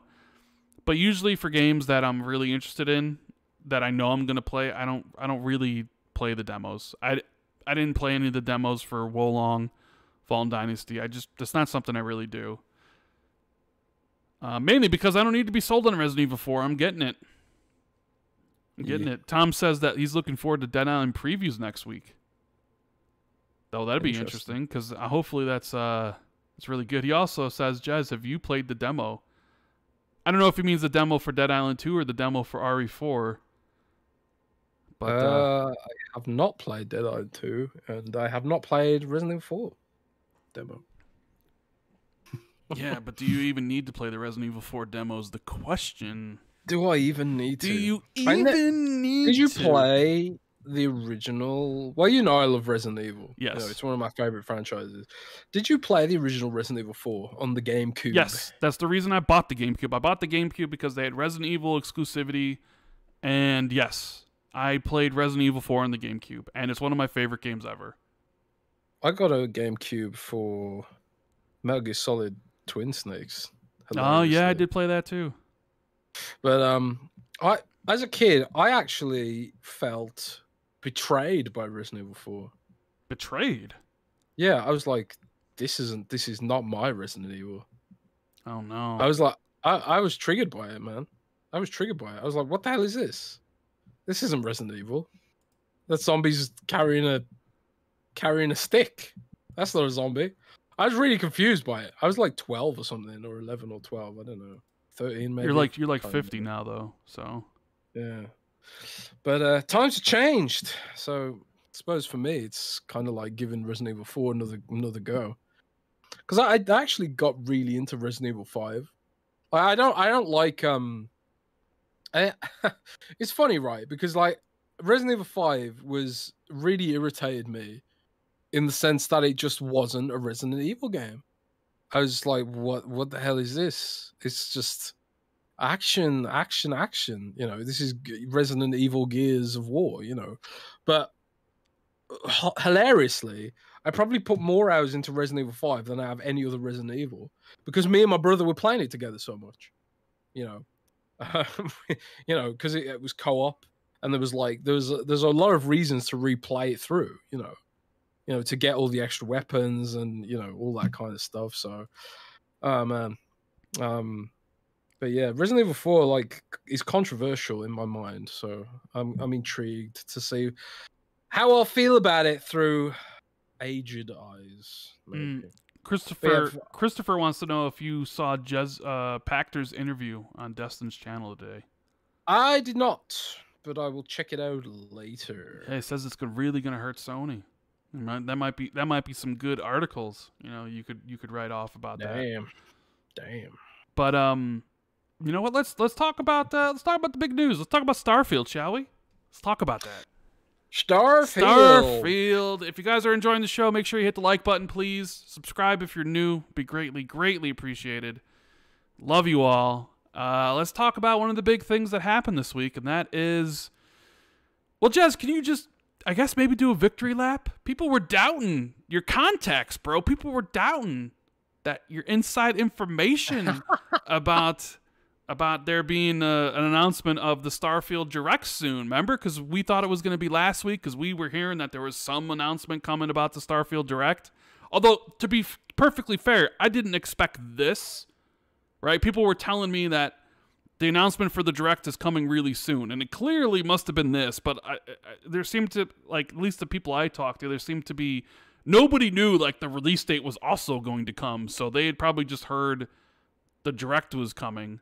So, yeah, I mean, you were taking some slander, Jez, I saw you. You were taking some slander.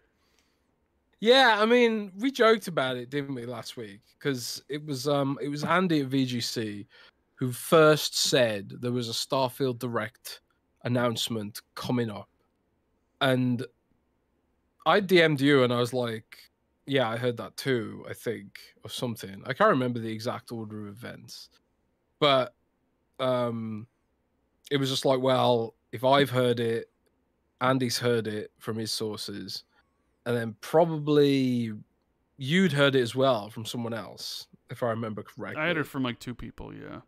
Yeah, so I was like, well, this is probably happening, isn't it? You know, but like I say, I only put reports up on Windows Central if I've gotten something physical, like a physical piece of evidence, because I'm just risk averse. You know, I'm just risk averse. I don't want to put something out there unless I'm 100% certain on Windows Central, you know, which is read by millions of people every month.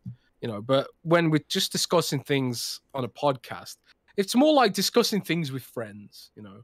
You guys are our friends. You're my friend, Rand. You know, discussing rumors a little bit that are maybe a little bit more vague, you know, on the show. And then the week passed, and then there was no announcement. So it's like, oh well, maybe it got delayed. But I was still pretty sure it was imminent, based on who told me this stuff, because this, you know, these sources are pretty much rock solid, you know. So I was like, well, if it ain't last week, it probably is this week or the week after or something like that, you know. I kind of had it down like definitely for March at least. But yeah, came through. Not only did we get an announcement of the Starfield Direct date, which, to be honest, I didn't expect it in June. No, I was expecting it. I was expecting, I'll be honest, I was expecting the Starfield Direct this month. I mean, I had predicted March 15th. I thought I'd only heard of an announcement. I didn't know whether the I heard, Direct like, the only itself thing, but I was expecting it sooner than that, though, for sure. the only thing I had heard was that there was an announcement about the Direct coming. And I felt like, oh, well, then that must mean that, because I also, you know, like, I was just like, oh, that must mean the Direct is coming soon. Because I was like, they're not going to announce the Direct for, you know, months away, right? Like, why? They're not going to be like, oh, you know, the Direct is coming in 5 months or whatever. Like, I was like, oh, if they're announcing the Direct, that means it's coming soon. At least that was my line of thought. But I did not have on my bingo card them announcing the Direct for 3 months from now, right? Yeah, I didn't have that down either. But in any case, the other aspect to this was, you owe me $10, Rand. Yeah. You owe me $10. Yeah. You'll get your $10. I mean, it's weird because I'd gone back and forth. You have gone so far back and forth. It's funny, right? Because I said it wasn't going to make June based on nothing. That was just pure pessimism. But then I'd gotten, like, you know, vague whispers and hints here and there that's like, yeah, it's close to being finished or whatever. So I was like, yeah, maybe Rand's right, maybe it is June, you know. But no, my pessimism came through for me, Rand. Well, I always said that June at the earliest, because even at some point, like, I had said that, like, I sort of felt it was second half of the year, September, October time frame.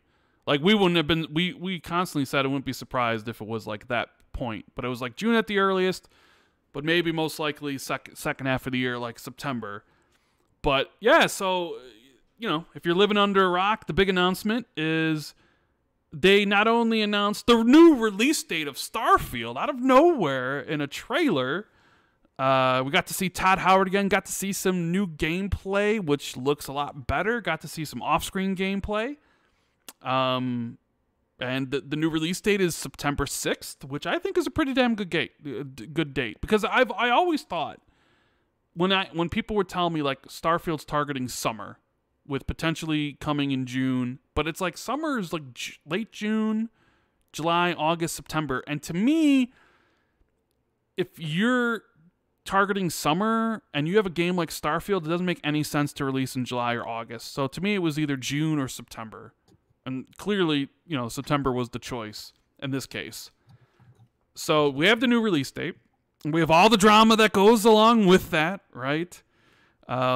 Which we will talk about because, I mean, geez, there's a lot there to unpack. But we also got the announcement of the Starfield Direct. Todd said it doesn't sound like that's going to be a live thing because it sounded like Todd's like, you're going to come into the studio and they're going to explain a lot of the stuff. But the interesting thing is that the Starfield Direct is coming on June 11th. And when I first saw that, because I was actually on the... So, Colt Eastwood, our buddy, got to go out to LA to play Redfall this week. Super jealous, And I always say Randall chop liver, because where was Rand's invite? Must have got lost in the mail. Must have been in my spam folder, right? It was like, nobody cares about Rand. Nobody cares about Rand, right? So I'm literally on the phone with Colt. Colt's like waiting... he called me up. He's like waiting for his flight to go back home, and we're just talking about stuff. And then 9 o'clock hit, and I usually Xbox will make announcements at like 8 a.m. my time, 9 a.m. my time, and I was expecting the Starfield announcement that day because I thought they were going to announce it for next week, and then I was going to get on Twitter and be like, "Hey, remember when I predicted March 15th? Just call me Randstradamus, right?" And then I looked on Twitter as I'm talking to Colt. And it's like, I saw Wario64's tweet about Starfield being delayed to September 6th. And I'm like, what?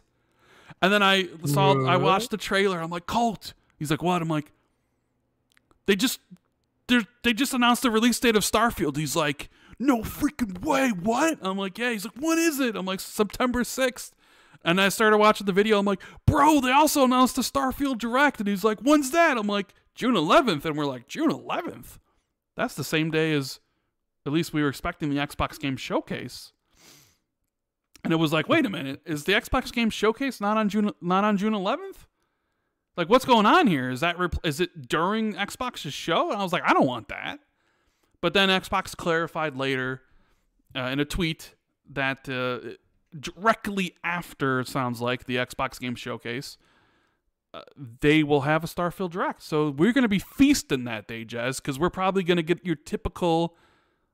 Well, maybe not necessarily typical, because what mostly we have lately is a digital Direct where Microsoft pre-records things, but I would hazard to guess that Microsoft's actually going to have a live show this year, yes? With fans in the audience and stuff like that. You think actually. You don't think so? Oh, because okay. Literally 8 minutes ago, Tom Warren put out an article saying that no, Microsoft's not going to have any physical presence at E3. Yeah, but I mean, physical presence at E3 doesn't mean they couldn't have their show at the Microsoft Theater. No, it sounds like they're just going to be pre-recorded, bro. Bro, that doesn't, dude. Because it's funny because everybody I talk to in the community is like, got my flight booked, got my hotel booked. I'm going to the Xbox show because it's going to be live and in person, and you're a fool if you miss it. I'm getting a lot of people are like badgering me like I'm back in high school, and they're peer pressuring me to smoke. Like, just have the cigarette, Rand. Just drag on it. You want to be cool, right? But in this case, it's like, just be cool, Rand. You want to go to, you want to go to LA, right? You want to be one of the cool kids. And I'm just like, maybe, I'm trying to lose a lot of weight, like I'm doing really well. I'm like almost 80 pounds lost or whatever. Like, I don't know if I'm in shape. I want to, but you're like, do it, Rand. Come on. If you don't, so I'm getting peer pressure. I'm getting peer pressure from Colt Eastwood, from Gaz, from Tim Dog, because I talked to Tim yesterday, from Cognito. They're all pressuring me to go to E3. Yeah, you're pressuring me to go to E3 just the other day when we talked. Like, everybody's pressuring me to go, and I'm just like, you know what? We'll see. But I mean, based on what happened with Gamescom last year, it was the first Gamescom after the pandemic, or well, it was still during the pandemic, really.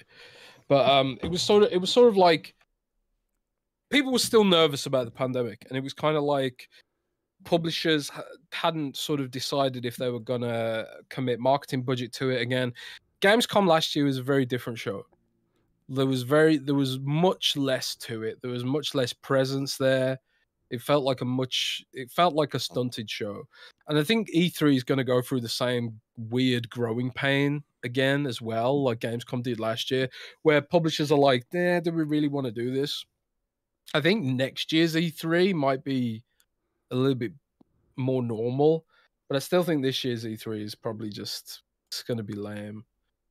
So it does this isn't a rumor or anything. This is a statement that Microsoft put out. Can you read the statement? I want to hear it. The statement says, "We can't wait to host our Xbox Games Showcase on June 11th, and we'll share more details on that later. We also look forward to co-streaming our event as part of E3 Digital, but we will not be on the E3 show floor." I mean, that doesn't say that their show won't be live, though, with fans and journalists in attendance. That just means they won't be at the show floor. I don't know, bro. I'm just saying there'd be a lot of disappointed people if everybody's thinking they're going to E3 to see an Xbox show and there is no Xbox show and it's just a watch along again, you know. But either way, the big news was that the Starfield Direct is going to be coming on after the Xbox Game Showcase, so you might get your typical hour-and-a-half show. New announcements. Maybe first looks at, gameplay, or second look at like Hellblade 2, Avowed, I don't know what else. I don't know if Perfect Dark will be there, brand new games, indie games that are coming to Game Pass, Bethesda games and all that sort of stuff. And then you'll probably have like a 30-minute, 40-minute Starfield Direct. So that's going to be a very, very big day. I guess then we need to come to the elephant in the room, and I'll let you lead off on this one. Oh no, go on then. About the idea of like, one, are you good with the delay of the new release date? Two, do you consider it a delay? And I guess everybody kind of talks about the idea here that was this something that Microsoft promised? Did they lie? Like all the stuff that's going around on social media about this whole Starfield situation, because, you're pretty invested in this. I think you've been on record multiple times that you want the game delayed as long as possible because it needs to be perfect. So what's your thoughts on this? Well, first of all, based on what I've said in previous podcasts, I ain't bothered at all about the delay. Mm-hmm. In fact, I welcome this delay because it dropped at the same time as Diablo 4. Otherwise, that's if it was true. dropping in June, I'd be screwed because I really want to play Starfield, but I really, really want to play Diablo 4. So it's kind of like, honestly, I think Starfield would have lost out, so I wouldn't be playing Starfield that month. I would have been playing Diablo, and however long, Diablo's season's going to last for, So I am super happy, personally speaking, that it's delayed. But I did see a lot of disappointment on social media about it being delayed, and it is a delay. Starfield didn't have a launch date offered, but it is a delay because Microsoft said every game at our show last year will be playable in the next 12 months. Part of me wonders if Bethesda signed off on that. If it was Bethesda, was Bethesda like, wait, they really think we're going to get this out in 12 months? But I was told by, people in the know, I was told that there was no mandate really for Starfield to, appear in that next 12 months, and that the priority for Starfield was polish, and it wasn't hitting a specific deadline. Okay, so clearly they've just decided we want this to be as polished as possible. We want to shed the meme that Bethesda launches buggy games, especially in this environment we have right now, where it's like everything seems to launch broken these days, especially on PC. PC is like it's become a whole meme this quarter on PC where game after game after game is releasing buggy and unoptimized and unfinished and unready to go, you know. So I think like there's a greater sensitivity to that now than perhaps there might have been in previous years, months. I really think AAA publishers are really starting to take the piss when it comes to we'll release it now and then patch it later. And I don't think like, you know, it'd be a good look for Microsoft if they did that. Hi-Fi Rush was pretty amazingly well polished at launch, and I kind of think that's what they want to start working towards putting out there. You know, obviously Microsoft hasn't always achieved that. You know, notoriously, Master Chief Collection was a mess when it launched, and you know, other games like that. But hopefully, you know, they've got this anti-crunch culture going on or whatever, you know, rather than rushing out the door, they'll give games the time it needs to actually be as good as it can be so that it can have, you know, the warmest possible launch reception. So yeah, I'm fine with it being delayed. However, Rand, they can't ever use that line again. These games will be playable in the next 12 months because nobody's going to believe them. Like, you know, fool me once, shame on you. Fool me twice, shame on me, you know. But Jez, didn't you know they didn't promise anything? They had an asterisk at the end of the show on the card.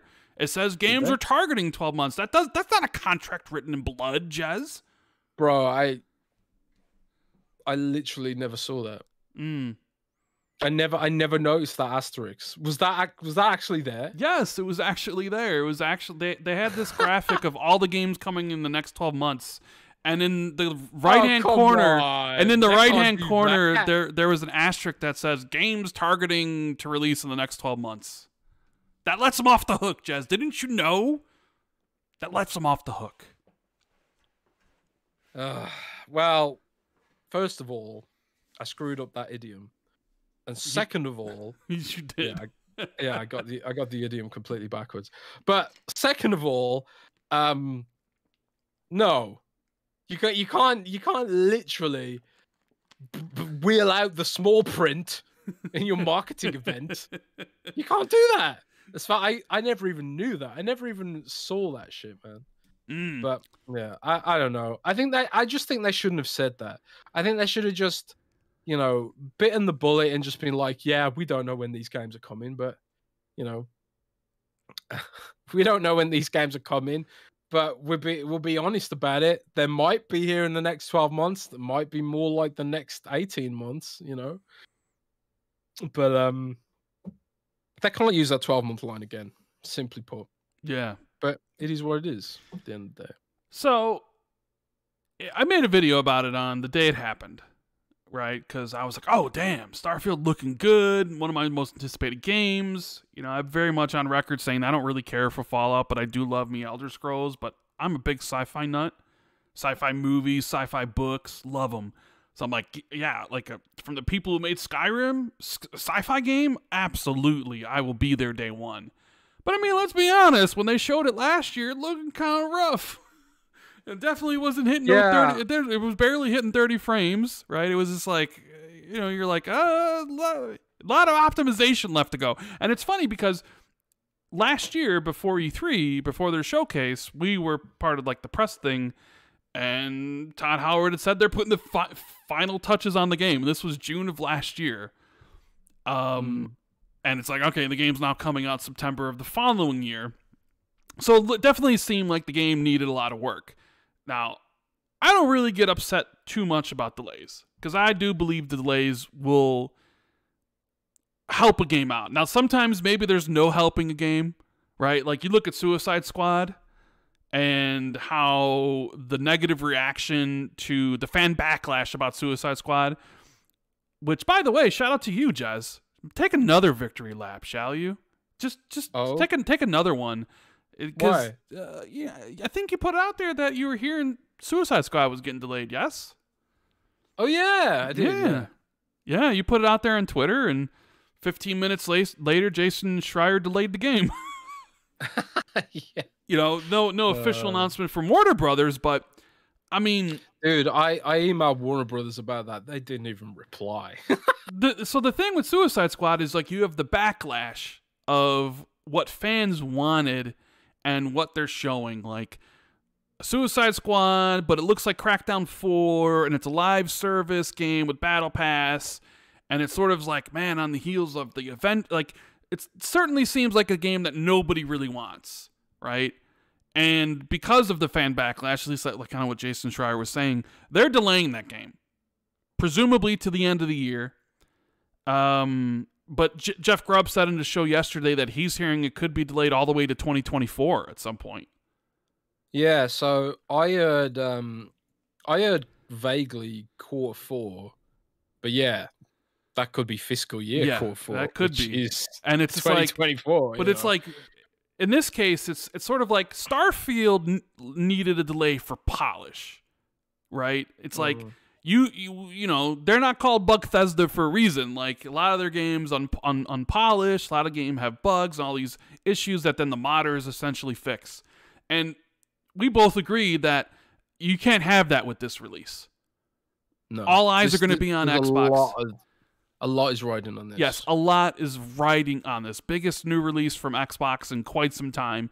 It needed to be as perfect as possible. So take your time. You know, you delayed the game once already because it wasn't in a condition you wanted to put it out. At that point, just tell us when it's going to come the next time. And whatever, like, I'm perfectly happy with it. Like, I'm perfectly happy with the Suicide Squad delay.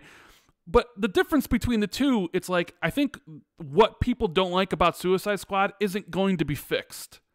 Right? That the whole live service, games as a service stuff that Warner Brother tends to do, I'm not necessarily sure they can rip that out from that game. And because that game's, you know, like the name of the studio, Rocksteady. It's like they haven't released a game in 8 years, and it could be 9 years because their Arkham Knight was 2015. This game was supposed to come out, so that'd be 8 years in between games. What have they been doing? And now the fan backlash is so big that they got to push the game. And what, for more polish?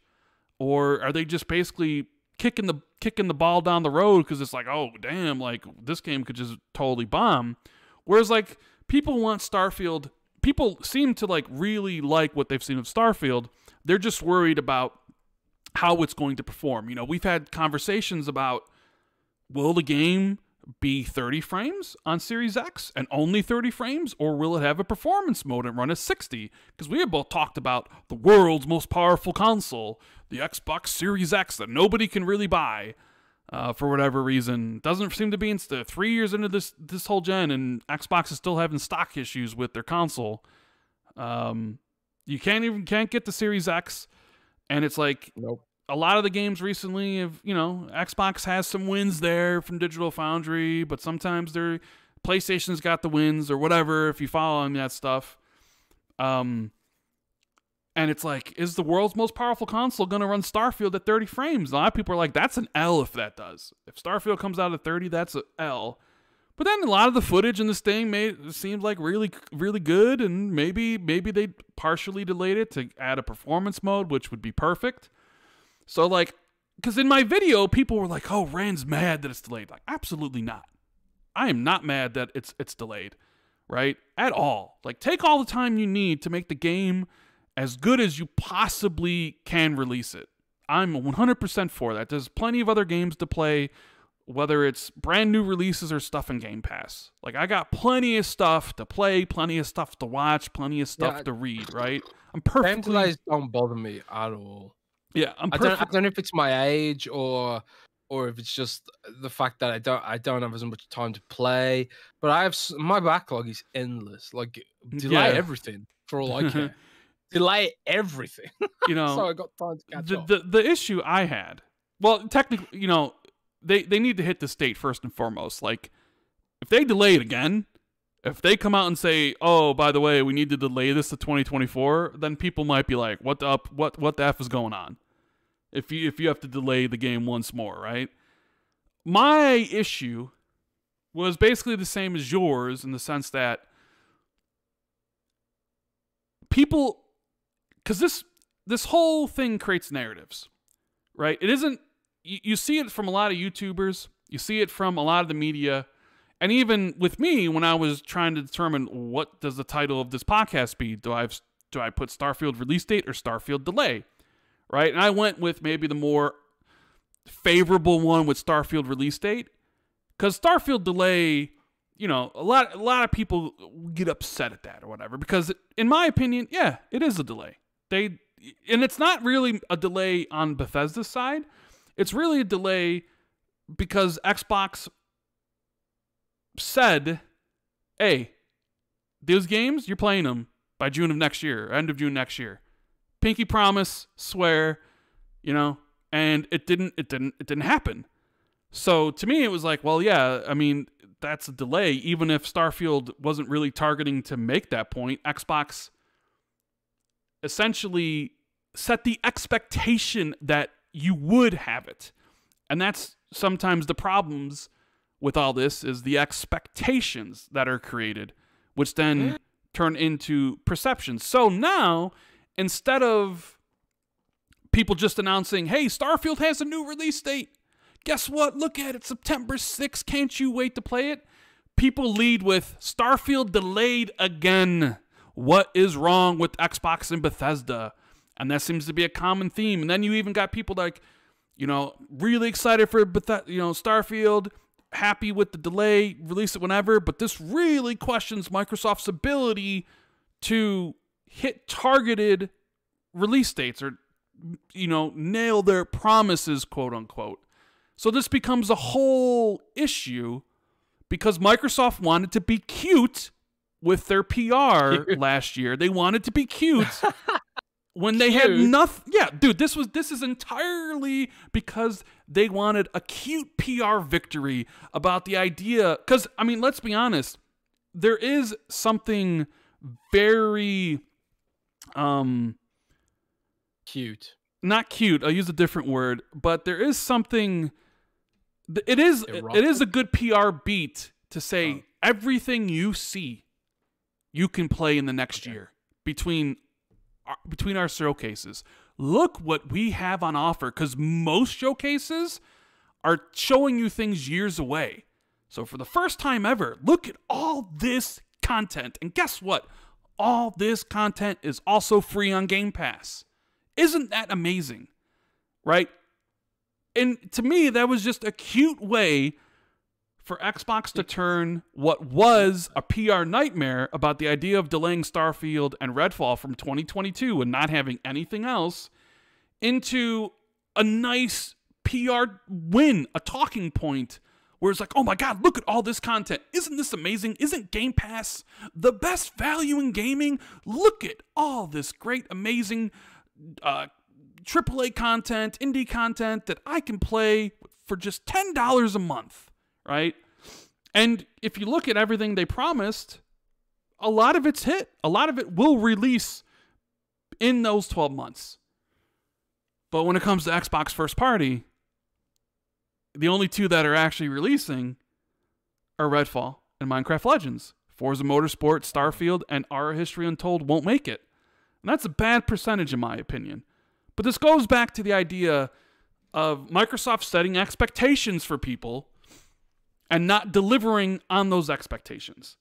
And it's a mistake because nobody asked you to do this. Nobody was demanding you to show us what's coming in the next year. You decided to do it for yourself. You decided to put your back against the wall and basically give a running deadline for all these games to actually come out. Because you knew what people would say if they didn't. That you broke your promise. Right? And here we are in this situation. Instead of talking about Starfield and how better it looks now and how we can't wait for the Starfield Direct, a lot of people are just talking about the fact that it's delayed and there must be a problem because it's its second delay. And what is going on with Xbox? Do they know what they're doing? Do they know how to run a company? Phil Spencer and Matt Booty, they need to just be fired. Satya needs to just come clean house because they can't manage expectations properly. That is what people are talking about simply because you wanted to get a cute PR victory. So never, ever, ever, ever do this again. Don't do it. I don't care what SubZedX says. You know, him and his zero concessions with the CMA. I don't care. I don't care. Anybody that's just like, no, keep on doing it because whatever. No. Never do it again. Ever. I don't want to have to listen if they do it again next year and they say this Perfect Dark's coming at the end of 2024 and then Perfect Dark doesn't come. I don't want the situation to be like, what's going on at the Initiative and Crystal Dynamics? Are there problems? Does Phil Spencer and Matt Booty know what they're doing? They need to be fired. Blah, blah, blah. Nonsense constantly over and over and over again.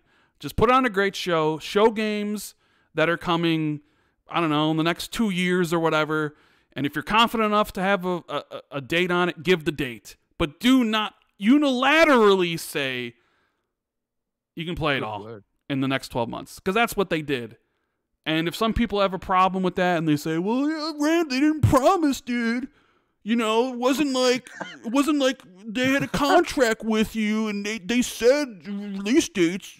You know, did you see the asterisk? You saw the asterisk, right? The asterisk at the end said it was just targeting stuff. Why are you getting so upset about it? You know? You went for like 4 different accents there. I mean, I slip in and out of that stuff. You sounded like a surfer dude. And then by the end, you sounded like South Park character. Yeah. It's just that some of that stuff I saw on social media about like, they didn't say that. Oh my God, the asterisk. Does it mean it? It's like, yeah, I must have missed the part where after Sarah Bond said the games you're going to play in the next 12 months, and then she winked at the camera and said maybe because some of the stuff might get delayed because you know game development's pretty tough and stuff happens. So, you guys, yeah. All in all, whatever. I'm excited to play Starfield. I can't wait for the Starfield Direct. Give as much time as it needs. I'm perfectly happy with when it's coming. It's like, bro, stop it, Xbox. Stop shooting yourself in the foot on these things. Like, this is just all your own doing. It is their own doing. And I think, like, they probably just overthought it a little bit. They didn't need to do that 12 months thing, you know. They could have just said 20 near future, slap us with a vague thing. I mean, they're probably reacting to a lot of, you know, people bitching and complaining that we don't know launch dates or whatever. And they probably wanted to mitigate some of that commentary with that promise, but I don't know. They can't do it again, but maybe they won't have to do it again because, you know, pandemic's over. Maybe they're going to start finally having a steady cadence of launches. Maybe, you know, been waiting a long time for this, you know, kicking the can down the road, Rand, and saying, like, just wait a little longer. Just wait a bit. The light at the end of the tunnel is getting closer, isn't it? It's not looking at the same distance away. It's getting closer, right? You reach out. It's almost here. Yeah, it's almost in my reach. Yeah. Oh well. Hey, you want to know something though? I did read saying that the reason Microsoft can get away with all this, that can get away with delaying these games and not providing content for people, is because of Xbox content creators and YouTubers like Jez Corden, Randall Thor, Cody Eastwood, Dealer Gaming, and everybody, because they're just shills, and because they never hold Xbox accountable for anything. Xbox can do whatever they want because they never get called out by their fans. Damn. Imagine that. Imagine me having that power. Imagine me also as someone who's just like a shill, like who's never criticized Microsoft about anything. You know, well, bro, I got something to tell you, bro. What? The only reason Microsoft's buying Activision Blizzard, is because of me. Really? I helped Phil in the DMs and I was like, look, Phil, you got to buy me Blizzard, bro, or I'll send a nasty tweet about Xbox, bro. And he did it. And okay. Phil got Amy Hood on the line. He's like, look, Jez is threatening to send a nasty tweet. We need to spend $70 billion, bro. Like the idea of like one that I'm a big enough influencer with 90,000 subs that I direct what Microsoft thinks. And like the idea that like for a platform that has 100 million monthly active users and is like 20 million, 22 million consoles sold, that someone like me, in the grand scheme of things, is just a grain of sand on a beach, a drop in the water. What I say doesn't matter the grand. It's very poetic, right? Grand scheme of things. Xbox is going to do what Xbox is going to do. Because I've seen it's like, you got to hold them accountable, bro. You got to get that out there on Twitter, and you got to tell them, guess what? We're not going to stand for this, Xbox. Hold this L. But it's like, okay, I can give my opinion about all this, but what exactly do you expect them to do? Do you expect them, the Todd Howard, to see all this and be like, God, they're right. We're holding this out. You know what?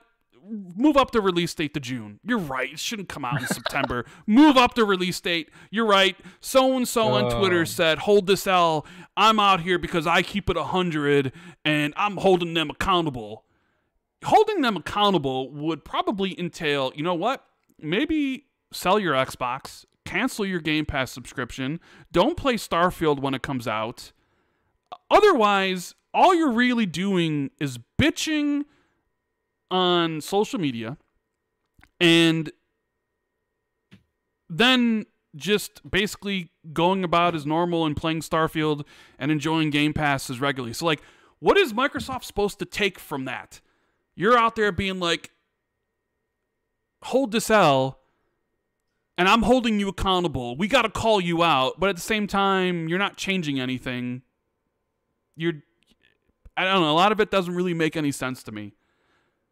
I don't know. Like, my criticism's like, just don't do 12 months again, please. Don't set yourself up for failure, so you have all these talking points that'll eventually all circulate again. Like, let the games freely speak for themselves, and don't announce release dates until you're absolutely sure you can hit them, right? I mean, if people don't like Xbox and don't like the platform because they're like, they're upset of all the broken promises or whatever sort of, like, fine, guess what? You know, there's an avenue for you to do it. Sell your Xbox, cancel your Game Pass subscriptions, buy your games on another platform. Speak with your wallet is the only way these companies, like, the only sort of message these companies really understand, right? And I don't understand also people who don't care about Xbox being so concerned about what Xbox is doing. If you're concerned about PlayStation and that's your prerogative and that's what you want to talk about, then please talk about PlayStation. Talk about the virtues of that platform. Talk about the great things that it does, but make sure to also criticize its shortcomings. But for a lot of people, at least what I've seen, a lot of PlayStation people are more concerned about how horrible Xbox is, at least in their mind. And they consistently talk about Xbox. You know what? I don't care about Nintendo, and we barely ever talk about Nintendo on this platform because I just don't care. They don't matter to me, so why even bother bring it up? PlayStation? We also rarely talk about PlayStation on this channel. We only really talk about them recently because of the whole ABK drama, because they're just full of bullshit.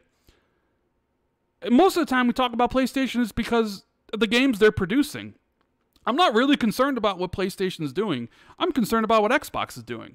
It just seems to me that a lot of PlayStation fans are more concerned about the things Xbox is doing rather than the things that PlayStation is up to. At least judging from social media, because they certainly tweet about Xbox more than they tweet about PlayStation. That couldn't be me, bro. That couldn't be me. No, I don't know. I literally never think about PlayStation. Yeah. I mean, the only times when I think about PlayStation is when they've said something ridiculous as pertains to the ABK deal. I'm frankly looking forward to the end of this saga just so I can go back to not thinking about PlayStation, frankly. You know, yeah. I'm just not interested. You know, I'm a tech guy at the end of the day. I'm excited about what Microsoft's doing with AI and the hardware and all the rest of it. You know, the full ecosystem. You know, PlayStation's cool, but it's just like, you know, it's not where I find my passion, you know. But yeah, 100%. It's not enough for these. Not enough for these guys. Everything for fanboys. Everything has to be a battle. Everything has to be an us versus them. Everything has to be like, you know, up against it and stuff. And the only reason like we ever mention PlayStation on this show is when it pertains to Xbox, and unfortunately, with this ABK deal, because Jim Ryan's making such a song and dance about it, unfortunately, it just keeps coming up. But yeah, it's gonna, dude. I'm so ready for this story arc of Xbox to be over. This has been the most laborious, grinding, painful content cycle ever, you know. And it's, I can't believe, you know, it's still going on, and it's probably going to be going on for months. Oh well. I put out a poll because I'm very interested in seeing what people think. Did Xbox break its promise regarding Starfield and other games in regards to their E3? Make sure you guys vote in the poll. I'm very interested in seeing how that all plays out. I have some super chats here I want to get to. Big of Froman 4 says, between the two of you, which is Jesse and Walter from Breaking Bad? Also, do you guys cook shrimp? I do not cook. But I don't know. Are you Jesse or Walter, Jez? I think I'm Jesse, man. You're Jesse? Okay. I'm Jesse. That makes me Walter. Fair enough. It begins with the J for one thing. And also, I think I've got better fashion sense. So Jesse's a bit more fashionable than Walter, I think. Achievement says Xbox looks bad because Outer Worlds relaunch buggy, even though it was Private Division and Obsidian who remastered it. They can't catch a break. Yeah, that whole Outer Worlds Spacer's Choice stuff is very odd.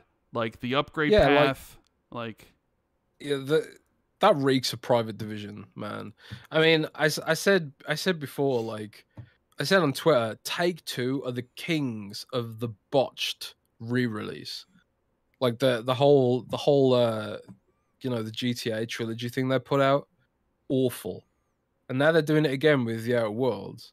And, you know, it's like there's pretty much no real mention of it from Microsoft.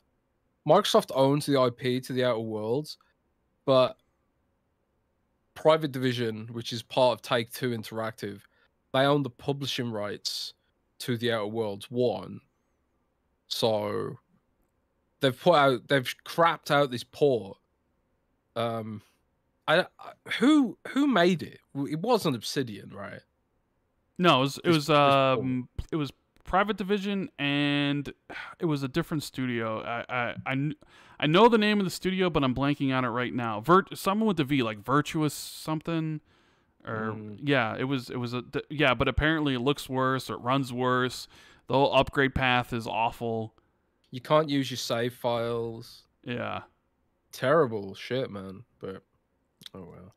Yeah, it's pretty sad. But thank God Outer Worlds is with the Xbox, and we won't have to deal with that for the next one. Although, you know, Obsidian did give a next gen patch for the game. Runs at 60 frames on the Series X. So I don't even think you really need Outer Worlds. You don't need the Spacer's Choice one. Johnny Sin says, did you hear about Nick boxing a kangaroo? No. What? Special Nick boxing a kangaroo? Really? I'd love to see that. We also have a super chat I missed earlier from Joaquin Branch, who says, I asked what the implications of Xbox partnering with Paradox is, and should we pay attention to this newfound partnership? You think that means anything, Jez, the whole Paradox stuff? Because Paradox announced that during their event that City Skylines 2 is coming to Game Pass day one, which I think is pretty big, and that the Lamplighters League is also coming to Game Pass on day one, but also is an Xbox exclusive as well. So they seem to be... That was surprising. But yeah. I mean, Paradox is an interesting studio. Like, I mean, they're a big studio. You know, they make a lot of games, a lot of very, very popular games, but they're almost always strategy games, and they're almost always simulation games, 4X strategy, or survival simulation games like Surviving Mars and stuff like that. And then like the turn-based tactics games like BattleTech, for example. So like yeah, their showcase was presented by Xbox, like sponsored by Xbox, which is I've never seen that before, for one thing. And then they announced a bunch of timed exclusives and Game Pass exclusives, and it's just like, wow, they're really going hard. But this isn't the first time Microsoft and Paradox have collaborated quite hard. Because Crusader Kings 3 also launched into Xbox Game Pass, and also Microsoft and Paradox announced this weird partnership a few years ago that went to nothing. Do you remember this? Paradox and Microsoft announced a partnership to bring mods to the Microsoft store, and they made a big song and dance about that. There was a big blog post on Microsoft about it. They were going to have this close partnership for modding tools, and then just nothing happened. Nothing came of it. And I'm guessing it's the Windows team that held that up, because there's all kinds of weird issues between Xbox and Windows when it comes to the Xbox store. But they've been pretty close for a pretty long time. So yeah, I mean, I do wonder, because Tencent kind of does these kind of close partnerships with publishers sometimes, where they drop some investment and then they do these like, pervasive collaborations and stuff like that. I have no idea if Microsoft has actually fully directly invested in Paradox or its parent company, because I think Paradox is owned by some other company, unless I'm confusing them with someone else. But they're very close. They're very buddy. I don't know what that means for the future, but I don't know. I love Paradox games. I think Paradox games are brilliant. I've got more hours sunk into Stellaris than I can possibly count. It's just, kind of depressing that I've never actually finished a match in Stellaris. Man, I got like 200 hours in Stellaris. I've never finished a game, because I always get to like the mid end game and just, my PC can't handle it anymore, so I have to start over. There's just too much crap going on, too many ships and too many units. I don't know. But yeah, I love Paradox games, and I think it's really awesome. City Skylines as well, dozens of hours into that. Really addictive game. I remember having an argument with Aaron Greenberg about City Skylines, by the way. Really? Yeah, I did. You guys can go and ask him about this, because I noticed that, because Aaron Greenberg's posting screenshots of City Skylines from his map, because he plays City Skylines a lot. And his roads were all square grids. And then, like, I realized that that's how America designs their roads. They're all like square grids, right? But in Britain, the roads are all over the place, like spaghetti, because I suppose the roads were just there before logical planning existed. So, like, my City Skylines maps looks like British roads, where the roads are all over the place like spaghetti. And Aaron Greenberg's just look like these perfect squares of roads everywhere. I don't know. And I was like, my way's better. Looks more homely. Square roads looks like the Matrix or something, man. Yeah. No? I don't know. I mean, those type of games aren't for me, but I know. I mean, City Skylines is loved. People love it. I'm surprised Skylines 2 is coming to Game Pass on day one. I mean, and even Capcom's thing, Exoprimal, that shooter from them that's coming in July, is coming to Game Pass on day one. Although, to be fair, I don't think that game looks very good. But I mean, this is shaping up to be what we had sort of said at the beginning of the year, that this is going to be Xbox Game Pass's biggest year, best year by far. I mean, even already, it's already. I mean, even right now, like you look at January, February, and March, it's on fire, dude. Hi-Fi Rush, Age of Empires Definitive Edition, GoldenEye. Ugh, I mean, I guess we can skip that one, but Wolong, Atomic Heart, and then you got like. You got like Redfall and Minecraft Legends and Starfield, Forza Motorsport. If the deal goes through, a Diablo 4 and a Call of Duty and City Skylines 2, and like Exoprimal. It seems like they have like something big every single month, and then they pepper in their like bigger indie games like Benedict Fox and stuff like that. I think this is definitely going to be their best year for Game Pass. Yeah, that's not even to definitely. mention like Arc 2 is supposed to be this year, Stalker 2 is supposed to be sometime this year. Did Like you already mention Exoprimal? I just mentioned Exoprimal coming, Yeah. Capcom's game coming, which was a That, surprise. that game looks silly fun. It looks really fun, man. It looks like Anthem crossed with Left 4 Dead. That's the thing Anthem had going for it. Anthem had amazing combat. I'm sorry. Like, I'm gonna piss off every Destiny fan on Earth right now. Anthem was better than Destiny. I'm sorry. I don't care. I will die in that hell. Anthem's combat wiped the floor with Destiny. You know, the only problem with Anthem is that there was nothing to do. So, like, you know, this great combat system, but then nothing to do. You just fought the same boss over and over again. That was the end game. And then all the loot was just mathematically arbitrary. I don't know. But Exo Primal looks really, really fun. And it's got a really interesting premise. Like, it's like split up dimensions or something. And there's like some AI making things loop over, and they're using time travel to dump dinosaurs on you or something. It's really crazy. Really wacky. I'm really interested in it. But yeah. We got some super chats to get to. Dave Ramos says playing Outer Worlds for the first time feels very Fallout-y with color. That $60 price though, oof, doesn't include the 2 expansions. Thoughts? Is it real? Well, I mean, I guess the Spacer's Choice one includes the DLC, if I'm not mistaken. I think the original one doesn't, but the original one's also on Game Pass, and you would have to buy the DLC. Right? Spacer's Choice comes with the DLC, correct, Jez? I would imagine. Yeah, so. I think it does. Yeah, it does. Yeah. Dead Planet says, does Starfield show up again at a fall dev direct? Well, I mean, that you're assuming there is going to be a fall dev direct, and I don't necessarily know if that's going to be the case.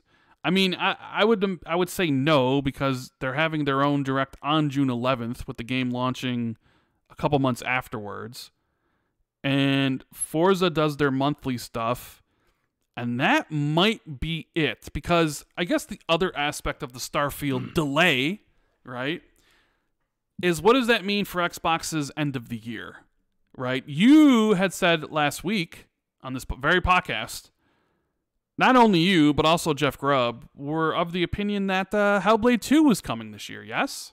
In fact, I believe your exact quote was, you would bet money that Hellblade 2 was this year, yes? Yep, that's not based on anything other than feeling. Lies. That's based. You're lying now to everybody. No, it's based on a feeling, bro. You never make those sort of comments unless you know something. No, you've heard something. Dude, you predict shit all the time. Why can't I? I'm predicting that it'll launch this year, maybe, based on nothing but a wing and a prayer. Okay, now that we know Starfield is coming in September, how do you feel about the possibility of Hellblade releasing some point in the fall this year? I feel pretty good about that. You still feel pretty good about Hellblade launching in the fall? Yeah. I'd say winter. Well, fall, winter. I mean, same thing. I mean, give me a date. Give me a month that you think would be really good for Hellblade 2. November, December, maybe. November, December. Okay. What about So where do you see Forza Motorsport? That's a guess based on nothing. I put Forza in October. Forza, that makes sense. You typical Forza. I want to believe, Jess. I want to believe you so badly, because Hellblade 2 is my game, bro. Ninja Theory. I love the first one. There's a part of me that makes, I think it's a little difficult to imagine Hellblade releasing this year. I think Starfield coming in September, you need to give that game a wide berth. It's going to be massive. It's going to be huge. And with, Forza Motorsport coming in October, if we had to guess, that's a good release time frame. But then it's like you could own Call of Duty, and maybe that game could be on Game Pass. And I sort of feel like if that was the case, I don't know if you're going to release that on Game Pass and then put Hellblade out a couple weeks later. I mean, are you saying that Hellblade 2 would come in December and totally miss the Game Awards? I feel like that game is prime for recognition at the Game Awards. Yeah, no one cares about the Game Awards, bro. Oh, stop it. Absolutely stop it. That's nonsense. I don't know. Like, I'm feeling less confident about Hellblade 2 releasing this year because Starfield is now in the fall. And I know people will say, you know, Rand, I mean, like, they don't care about that because they released Halo and Forza Horizon like a week apart or whatever. But to that I say, well, it's Forza Horizon, perhaps their biggest franchise, and Halo, one of their other biggest franchises. And they don't really conflict as much. But, I mean, I guess it's possible. Maybe they put Hellblade in that November slot where, what was the game? Pentiment came out. They give enough reviewers enough time to play it so it's out for the Game Awards and whatever. But then there's that specter of Call of Duty. And if the deal's done and, what do they do with that? Are they prevented from putting in Game Pass? I don't know. Maybe they can. Maybe Sony forgot to put anti-Game Pass provisions in a contract with Activision regarding that game because they didn't think it was being a thing when they signed it in 2018 or whatever. Or they thought they didn't have to because Activision Blizzard would never put it in Game Pass anyways, and they had no thought. Nobody would conceive of Microsoft buying Activision Blizzard, right? So we don't really know. So personally, I think they should. I know some people will be like, nah, release it at the beginning of next year so you can have a really good 2024. But it's like, I just say release the games when they're ready. If Hellblade 2's ready to come and rock and roll in November, then release that baby. You know what I mean? Yep. That's what I think. Drop it. Let's see. What else we got here? I'm going to crumb. Says technically Microsoft didn't lie. Starfield just isn't playable to the public. Oh, well. Okay. Yeah, I guess that's true. I guess. Yeah. I guess that's true. Nanopolymath, what's up, buddy? He says, nice Microsoft applied polish to get Starfield out for 2023. Dealer is no shill, just hasn't created any content in months. Rand is always assisting Jez in the podcast. Has he thought about becoming his full-time personal assistant on Windows Central? Ooh, woo. Jez, I need a PA. I need a PA. We have like... Has Dealer not made any content? Not really, no. Oh. He does RDX, and he hasn't really. I think a lot of us are just over the ABK stuff and don't really want to make any content about it, and that's all that's really gone on in the Xbox world recently. So, not really. But if you're an Xbox YouTuber, I guess this is why you guys need to come up with original ideas, man. Like my storage article. Like I have to come up with editorial ideas every few days. Yeah. But the thing is, you actually talk to people about that. I don't. Who am I going to talk to? I don't always talk to people about. I mean, stuff. I've written an article today that's going to come out tomorrow, which is all about my super lazy, amazing xCloud setup. Man, you're going to be mind blown at my xCloud setup. But also, you write articles in 10 minutes. My video yesterday took me an hour and a half. Yeah, but still, there's a big difference between writing an article and making a video. Oh, man. And Dealer and Colt's videos take way longer than mine. So, you would think a little bit differently if an article you had to write took you 4 to 5 hours to write. You'd be like, "Is this worth it?" Yeah, you would. You totally would. You wouldn't even be a writer. Nah. Well, it is what it is. But like I say, you could come up with your ideas, bro. Like I want to hear I want to see a video that's just like the top 5 games I'm looking forward to most this year from Rand. I want to see that video, bro. Why? It doesn't always have to be about Xbox, man, or about Xbox news. It's about Xbox in general, bro. We talk about it every week on the show. You know what my top 5 games are. You don't need a video for that. People don't. Yeah, the algorithm doesn't. What? Tell the algorithm, bro. I've told the algorithm. They know. Tell it again. No, tell it again. So what's this poll at? We got basically 450 votes. Did Xbox break its promise regarding Starfield and other games? 54% say yes, and 46% say no. It's very, very split down the middle, Jez. Are you surprised by this? We got like over, yeah. I don't know, 1,300 people watching, 1,400 or something, and it seems, pretty close. So I guess those people saw the asterisks. Or Rand, it could be like I said. Maybe this is just 4D marketing, right? 4D marketing. 4D, okay. because right, Starfield is set in space, right? So due to time dilation, because of the gravitational waves, that's why it's releasing in September. And it's actually just genius space marketing, bro. No. Genius. No. Gray Fox says, "Hey Rand, love your channel. Greetings from Amsterdam and the Netherlands." Hey Gray Fox, hope you're enjoying the show. Thank you so much for enjoying the channel. Amsterdam and the Netherlands. Hey, do us a favor. We have a bunch of people here. I see Fonz in the chat. He says there is no promise made. I always love when we ask this, but let us know where you're from in the chat. I want to see how far the reach is. This is what, 4:40 p.m. my time. It's 10:40 p.m. Jez's time. I'm getting sleepy, bro. And you're getting sleepy, and we still got some times to go. We still got to talk about ABK. So we got to wake up Jez. You got to get an energy drink out on him. Let us know where you're from, what countries. I want to see a good spread here of places. I'm always super interesting to see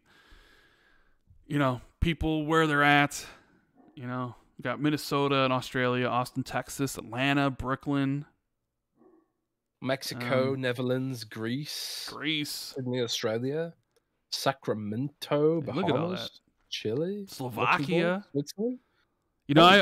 I have Slovakian descent. I'm Irish. Really? I am like 50. I'm 50% Irish, and 25% Slovakian, and 25%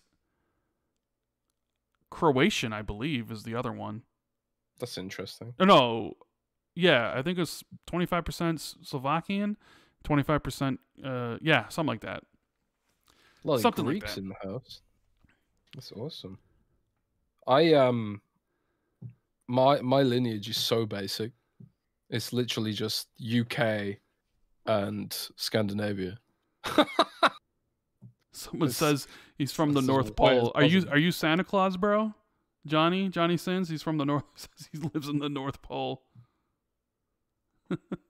Somebody just DM me and say, "Hey, Phil was playing Hellblade last night on Xbox. Is this a sign that Hellblade 2's coming?" Oh snap! Maybe it is. It could be possible. Could be possible. Phil, he drops those hints in the stuff he's playing. Jet Fan 95 says, "I live in Fantasyland. My neighbor is Jim Ryan." Indrid Cold says, "Stalker 2 and AoE 4 in November, Hellblade in February." AoE 4 is supposed to come out this year on console. That is true. And Stalker 2 is also supposed to release as well. So, geez, let's get into the ABK stuff. Why not, Jess? ABK. This is your weekly Xbox ABK update. Can't wait for it all to be just completely done and over with. But it was definitely very spicy this week regarding. Yeah, there was a lot of back and forth. Yeah. This week. And man, Lulu from Activision kicking off, setting people on fire. It's like, where do you even begin? It's funny. Somebody on like one of the Discords I'm at, it's like, "Hey, where is SIE located?" And I replied to the person with they're stationed at the headquarters of the CMA right now. And I got like a whole bunch of thumbs ups or whatever. It's like, where do we even begin with this week? I guess we can start with basically, both Sony and Microsoft had their replies republished by the CMA regarding the whole Remedy situation. And Microsoft has like a 30-page document about what they're offering, their, the terms, and like, hey, we're offering 10-year deals and like all this sort of stuff. But what really caught a lot of people's attention was Sony's response, because they're pretty much out there just like we've been talking about for a while. They want either one, the deal completely blocked, or two, for Activision Blizzard to get divested and owned by a third party that, you know, Xbox doesn't control, right? Where do we even begin?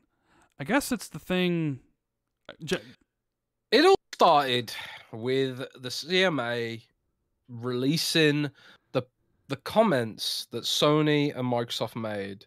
So it was like Sony's comments and then Microsoft's response to those comments.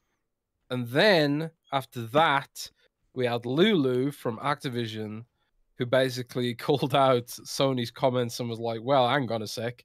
You said this behind closed doors in Brussels, which directly contradicts what you said to the CMA. And then we had Sony come back today with another statement saying that Microsoft had redacted the exact terms of the deal, which means that they can't legally share them, and that kind of daring Microsoft to show them what the full terms of the deal is, which was interesting, I thought. And then also finishing it off with Call of Duty at Microsoft will irreparably damage the gaming industry. Irreparably. Yes. Irreparably. One gaming franchise, which is by no means going to be around forever. The whole gaming industry will collapse without Call of Duty being multi-platform. If PlayStation can't have Call of Duty, the whole industry, all of it, Nintendo, Steam, Tencent, everything, Epic Games, Fortnite.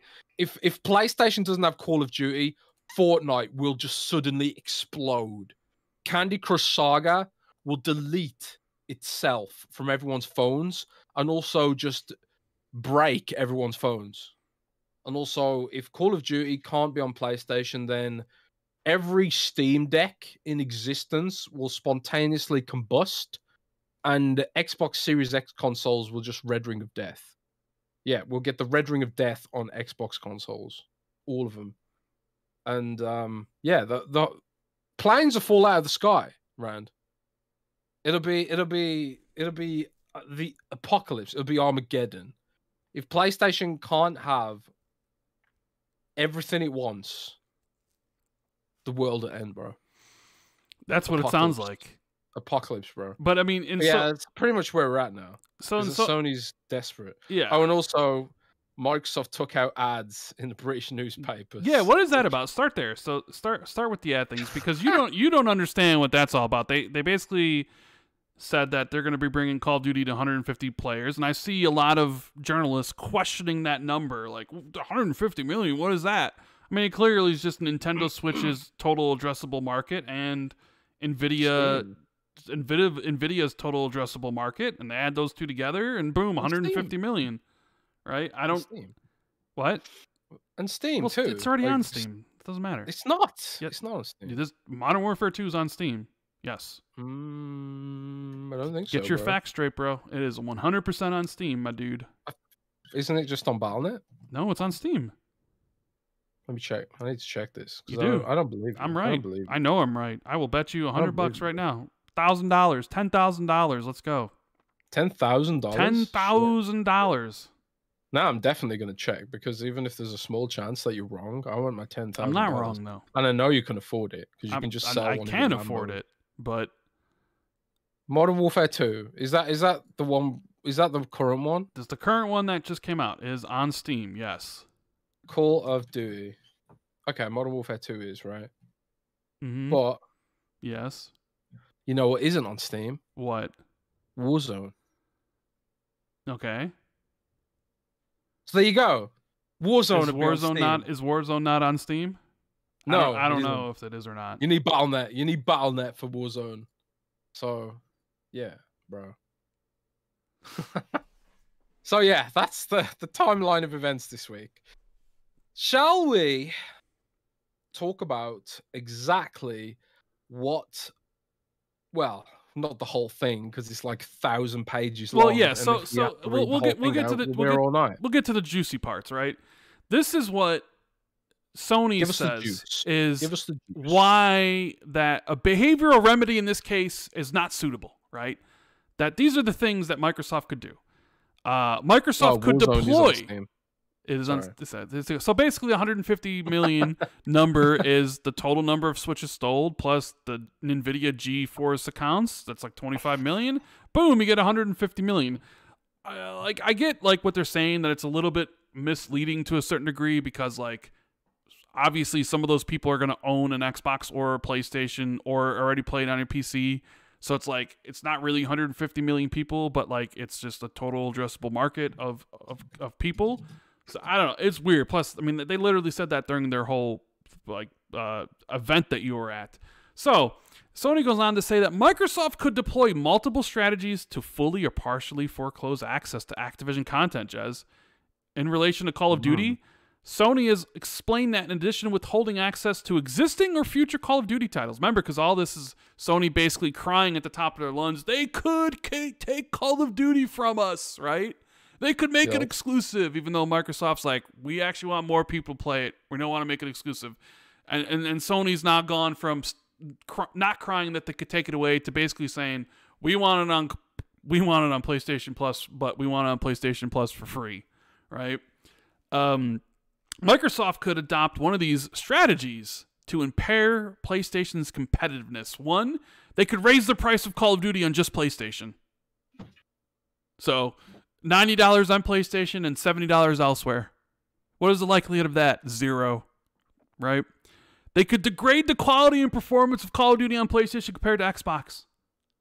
They could degrade Call of Duty to ignore PlayStation-specific features like the haptics. They could restrict, degrade, or not prioritize investment in the multiplayer portion on PlayStation, and they could make Call of Duty available only on Game Pass. These are the reasons why Sony will not stand for a behavioral remedy, and the deal must be blocked or have to be sold off, right? And then this is where it gets the whole thing in my video where it's pathetic, and why I put PlayStation Lies in the title. Because this is where it gets absurd and embarrassing, because at this point you just realize Sony's throwing anything at the wall to see what sticks. Hopefully, hoping that the CMA doesn't know shit about the video game industry. They go on to say that Microsoft might release a PlayStation version of Call of Duty where bugs and errors emerge, but only in the game's final level or after later updates. And even if such degradations could be swiftly detected, any remedy would likely come too late, by which time the gaming community would have lost confidence in PlayStation as a go-to venue to play Call of Duty. And indeed, as Modern Warfare 2 attests, Call of Duty is most often purchased in just the first few weeks of release. If it became known that the game's performance on PlayStation was worse than on Xbox, Call of Duty gamers could decide to switch to Xbox for fear of playing their favorite game at a second-class or less competitive venue. This is a loaded freaking paragraph, bro. There's so much bullshit here, right? I don't even know where to begin. I'll just take the end here about the idea of PlayStation not being the go-to venue for Call of Duty, about gamers not wanting to play in PlayStation for the fear that Call of Duty on PlayStation would be a second-class experience. The funny thing, and the irony of this whole situation, is that's exactly what PlayStation has done to Xbox regarding Call of Duty with their exclusivity arrangements. They've made Xbox a second-class venue and a second-class experience with all their exclusivity stuff about perks and, all these sort of things that PlayStation pays for, right? They continuously do that for a lot of their games with marketing, but with Call of Duty. So it almost seems in this regard that PlayStation is deathly afraid of Microsoft doing to them what they do. Right? Am I saying this way? Sony's afraid that Microsoft will do to them what Sony does to Microsoft currently. Yes. Right? But I mean, the idea The idea that they would just sneak in bugs on the final level. Like, hey, when you're about to beat the final boss, Phil Spencer pops up and says, you know, your PlayStation's bricked and it turns off or something. Right? Yeah. Like, Ridiculous. the idea, are they saying this because they know that this stuff currently goes on? Is this something that happens? I mean, clearly the implication is that Sony knows that this might happen. You know, there was this whole I remember there was this whole ass conspiracy theory last December when Callisto Protocol came out, and it was the ray tracing was broken on Xbox Series S and X, right? And the conspiracy theory was that because Sony engineers had worked on Callisto Protocol, that the game was intentionally degraded on Xbox Series X, you know. And it's kind of like, you know, in light of these comments, it's like, what does Sony know that we don't, you know? I mean, obviously, their goal is to, when they set up these exclusivity deals, leveraging their market share, they bake stuff in to give Xbox fans a degraded experience. Like the fact that Microsoft couldn't even advertise Hogwarts Legacy, you know, and then you've got the quests that PlayStation get that Xbox doesn't get. And, you know, this goes all the way back to Destiny. When Destiny originally came out, Microsoft wasn't even allowed to acknowledge the Xbox version. And they, you know, there was like, for years, Destiny had extra features, extra dungeons, and extra quests that Xbox version didn't have, you know. And they do that stuff knowingly, anti-competitively so, to give consumers a degraded experience, in my view. So, you know, it does feel like a huge projection. It's a blatant projection, really. But, and the most confounding aspect of it, Rand, is that there are examples here that Microsoft can point to just say, well, why haven't we done this with Minecraft? Why haven't we done this with Minecraft Dungeons? Why aren't we going to do it with Minecraft Legends? Why haven't we baked in bugs to Fallout 76, Elder Scrolls Online, the 1,000 versions of Skyrim that are on, you know, on PlayStation? What is Sony's problem? You know, I honestly don't understand really what their fear is, because I don't think anyone, even if you put Call of Duty on Xbox Game Pass, I don't think it's going to suddenly make everyone who's digitally logged into PlayStation switch platforms. I don't think paying $70 a year is going to change anyone's habits, or not to a huge degree, you know. Even and that is assuming that Microsoft won't offer it on PS Plus anyway. Because if the deal goes through and that Microsoft does get Call of Duty on Xbox Game Pass, one of the things they've offered Sony is that they can put Call of Duty onto PlayStation Plus. And then again, it's parity, you know. Sony says they don't want that because the money they get from the retail version of Call of Duty is worth a lot of money to them. But this isn't what the regulators are supposed to preserve. The regulators are supposed to deliver consumers higher value for money. And if Call of Duty is on PlayStation Plus and Xbox Game Pass, that's a better deal for consumers. I don't understand how this argument that Sony's making carries any validity and isn't just laughed out of the CMA's courtroom or offices or whatever they use, you know, the basement of some random minister in London, you know, whatever office the CMA purports to have. It's just mind-blowing. It's just ridiculous. And it'll probably work. It'll probably work because the UK establishment is degraded. We've had morons running this country for over a decade at this point.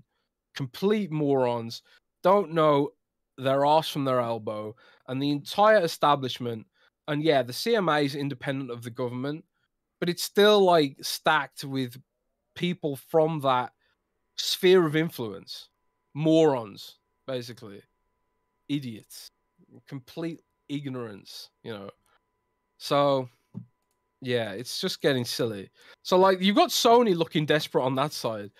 But Microsoft had a little bit of desperation of its own. Because Microsoft took out some full-page ads in the Financial Times, which is a big business newspaper publication in England. And I don't know why they've done this. You know, I don't get it. I don't know what they think will happen if they do this. It's not like someone in the government's going to read this ad they put in there and be like, "Oh yeah, we were wrong all along." You know, I don't know what their mentality is there. So this full page ad, it says Call of Duty on 150 million more devices, and there's a picture of a Nintendo Switch and one of those LG Cloud things, which isn't even available in the UK, by the way. So they put an LG Cloud handheld, which isn't available in the UK, in the ad, which is hilarious to me. And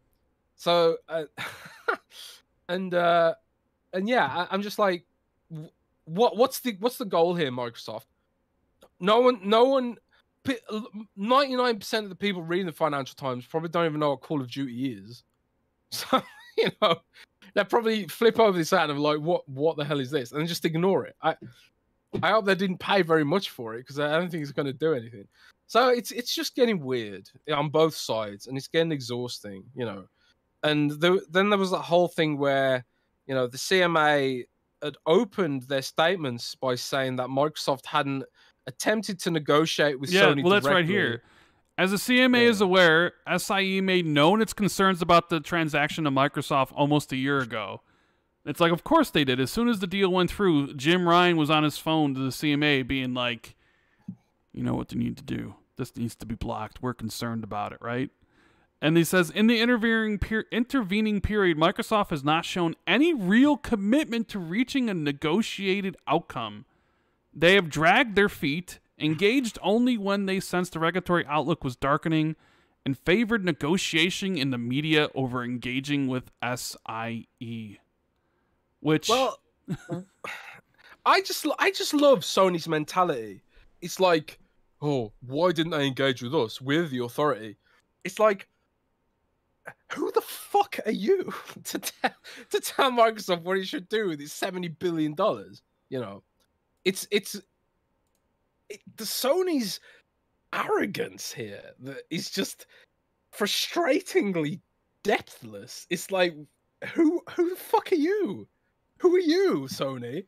You know, how dare they speak to the media instead of us, the kings of gaming? You know, it's what it comes across to me. I'm just so exhausted, dude.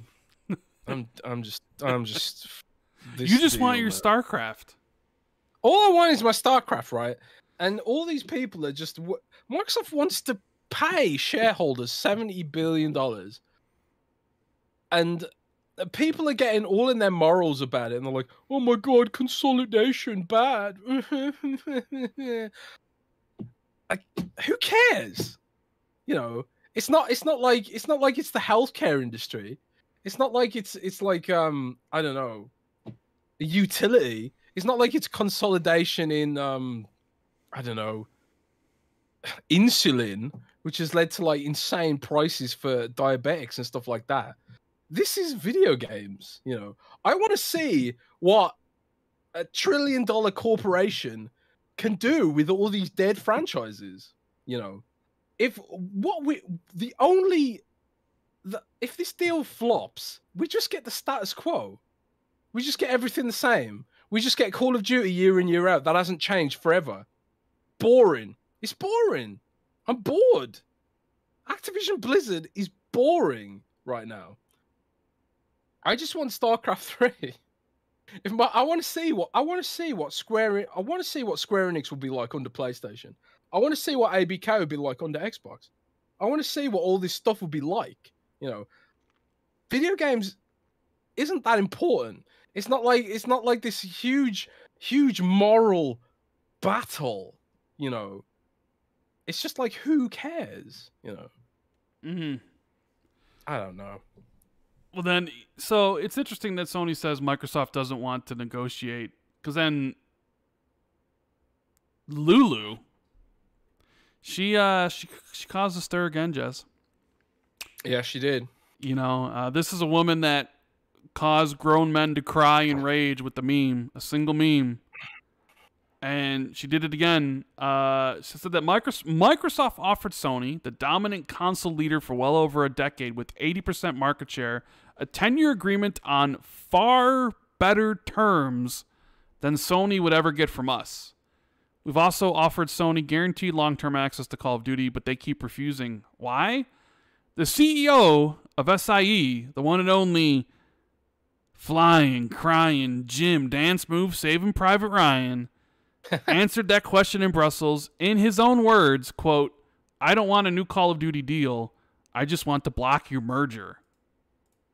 But this is Sony saying that Microsoft isn't basically showing any real commitment to negotiate with SIE, but you have, Jim Ryan basically saying, "I don't want a new deal. I just want to block."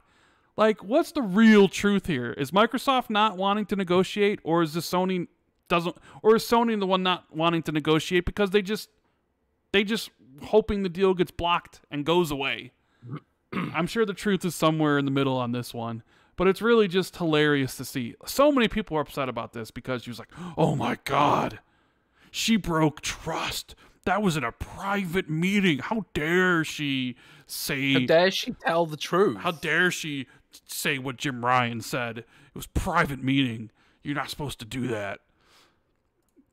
How dare she expose the lies and hypocrisy? The same people moralizing are just backpedaling on this now. It's just like you can't have it both ways, But that's what this deal is exposing. It's exposing fanboy hypocrisy, man. Aggressive fanboy hypocrisy. I've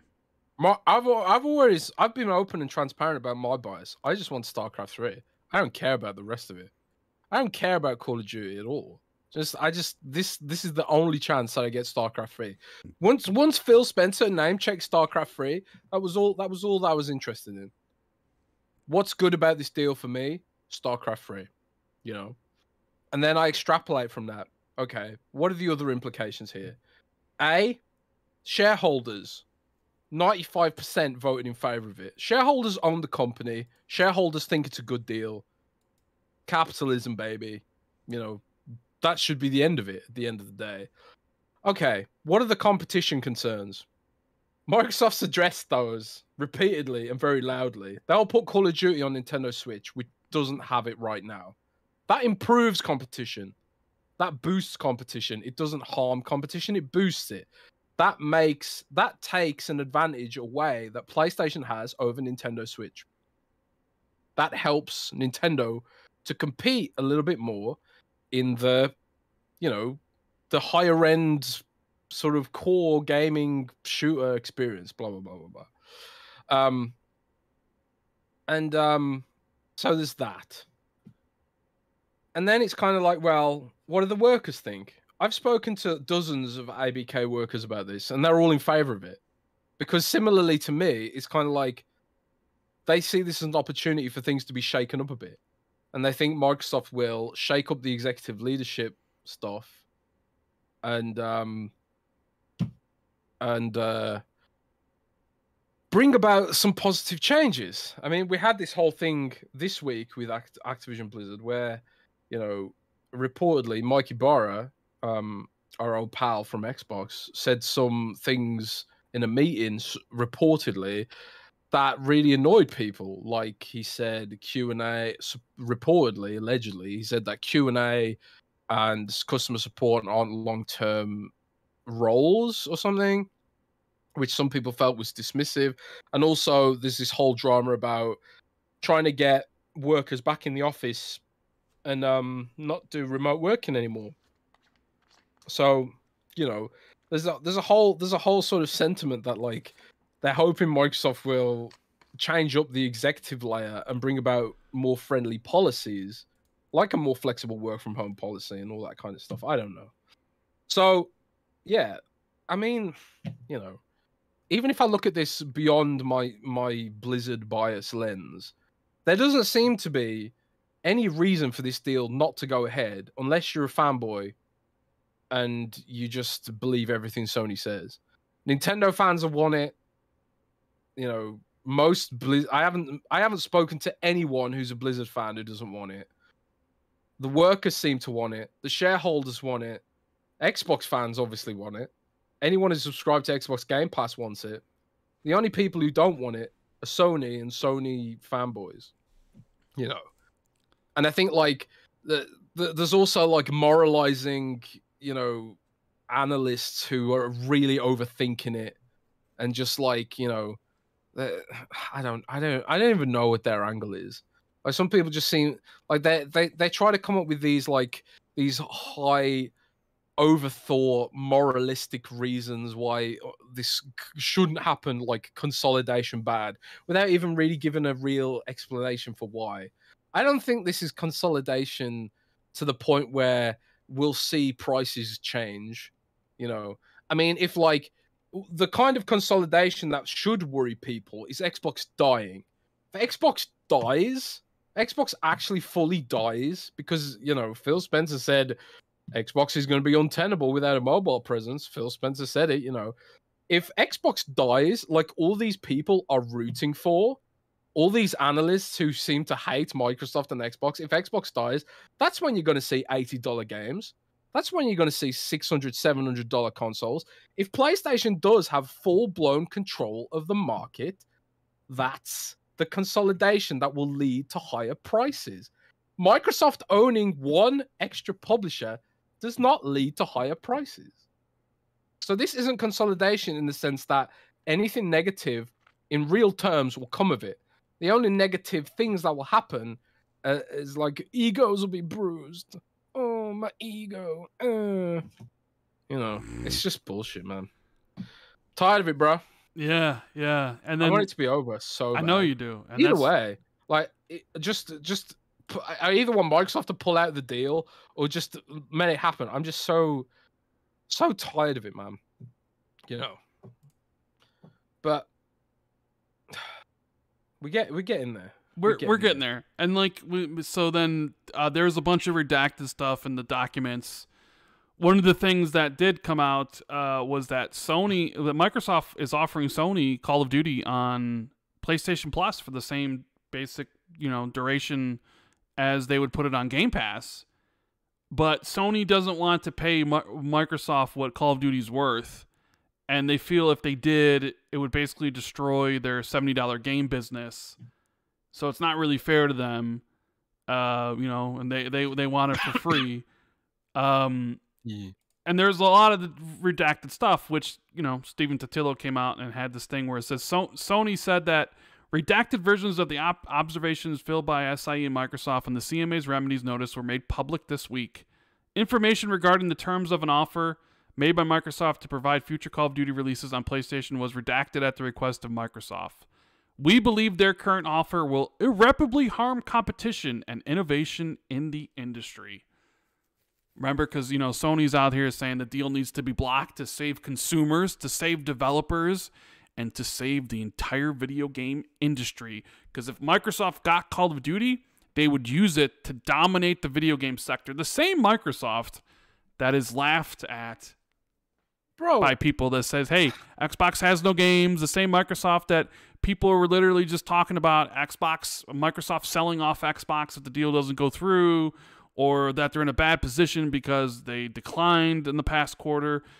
But just getting Call of Duty and leaving it everywhere, in fact, actually bringing it to more places, somehow would give Microsoft the power to, like, literally dominate gaming, which I think is absurd. This is Microsoft we're talking about. There's more likely a chance that they'll probably end up ruining Call of Duty like they've ruined Halo to a certain extent.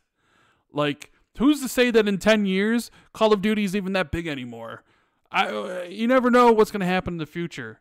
You know, this whole thing is just so funny to me that it's come down to this, right? You just got mudslinging. You know, you got desperation from Sony about all the things Microsoft may do. Oh, they may put bugs in the final level of the game. right? They may do this to make our players feel second class, which is what we do to Xbox players on a constant, consistent basis all the time with our marketing deals and our exclusive arrangements. But anytime PlayStation's on the other end of it, or might feel they might be on the other end of it, God forbid, they throw a hissy fit like they're a 10-year-old kid. And, Microsoft's out here basically, trying to get it through, having ads in newspapers, telling everybody how much they suck. They don't really have any games, and they don't certainly have as many great games as PlayStation does, presenting themselves as just so weak. Just weak and pathetic. Let us have Call of Duty and Activision, right? I'm just waiting for the whole drama to be over. You know what I think is honestly going to happen? Because this would just encapsulate the whole thing. The EU is giving its decision on the 25th, and the CMA is giving its decision on the 26th, right? We know the FTC sued the block, but everybody says that they take that to court. That's an easy victory for Xbox and Microsoft. I think you'll get the announcement from the EU on the 25th, and it'll be good to go. We approve it. And then the following day, so everybody's happy. And then the following day, the CMA is just going to be like, nah, screw you. We're blocking this shit. Yeah, I think that'll happen, yeah. And then everybody's going to be like, what the heck? And then and then you know what? It'll drag on because Xbox and Microsoft aren't going to stop it there. They're going to do whatever they need to do to whatever. But it's not going to stop with the CMA. So even though we all want it to be over in a month from now, there's a chance that this shit drags on even longer. Well, dude, the CMA there's no recourse if the CMA blocks. There's no process to force it through.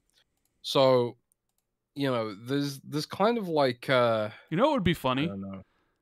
If Xbox all right, UK, you block it. We're pulling out of the UK. So you finally get StarCraft, but it's not playable on Xbox in the UK. I mean, that's something I honestly wonder, could that really happen? Because not only you have to remember, would it just be Xbox pulling out the UK or all of Microsoft? Because pretty much the entire UK government runs on Microsoft. They bought thousands of Surface devices from Microsoft. The UK government did.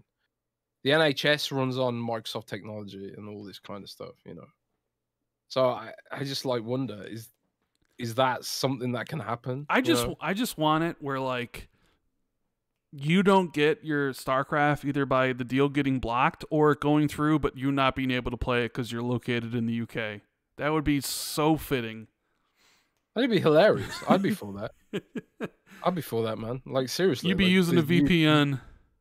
Yeah, I mean the UK deserves it. Yeah. We keep voting in morons. We deserve it. Oh well. Indeed. Anyways, guys, I hope you're enjoying the show. Make sure you hit the like button, subscribe if you're new. We're going to be transitioning to Patreon questions. We do have a lot here, so if you want to drop us a question, you can do so at patreon.com/XB2. We do have some questions here we're going to get to. And make sure I get all these questions loaded up. Thank you guys so much, though, by the way. Love you all. Yeah, you guys are awesome. Thanks so much for doing this. Yeah, thank you so much. Big Pappy. Big Pappy Mofongo says Jez will move to America. Yeah, I'll do it. Yeah. I'll move to Chicago, bro. Basement. Yeah, come to Chicago. Yeah, I will. Yeah, we can do the show live. Isn't Chicago like really cold? Yes. And during the winter, absolutely. Absolutely is really cold. So, what do we got up first? We got Pro Bro King saying, hi, what's up with Paradox and Xbox? First, they add their games in Game Pass. Then, a game is missing Xbox, and now they're doing a partnership again. Xbox should buy Paradox for the PC space. Yeah, it was interesting. They had a partnership, and then I think it was Victoria 3 that was announced for Xbox and Game Pass, and then they pulled it and didn't even release. And now they're cozy with them again. I do think the CEO was replaced, weren't they, Jez? Yeah, the CEO of Paradox was ousted. There was some kind of drama stuff going down with Paradox at the time. I have no idea what happened there, you know.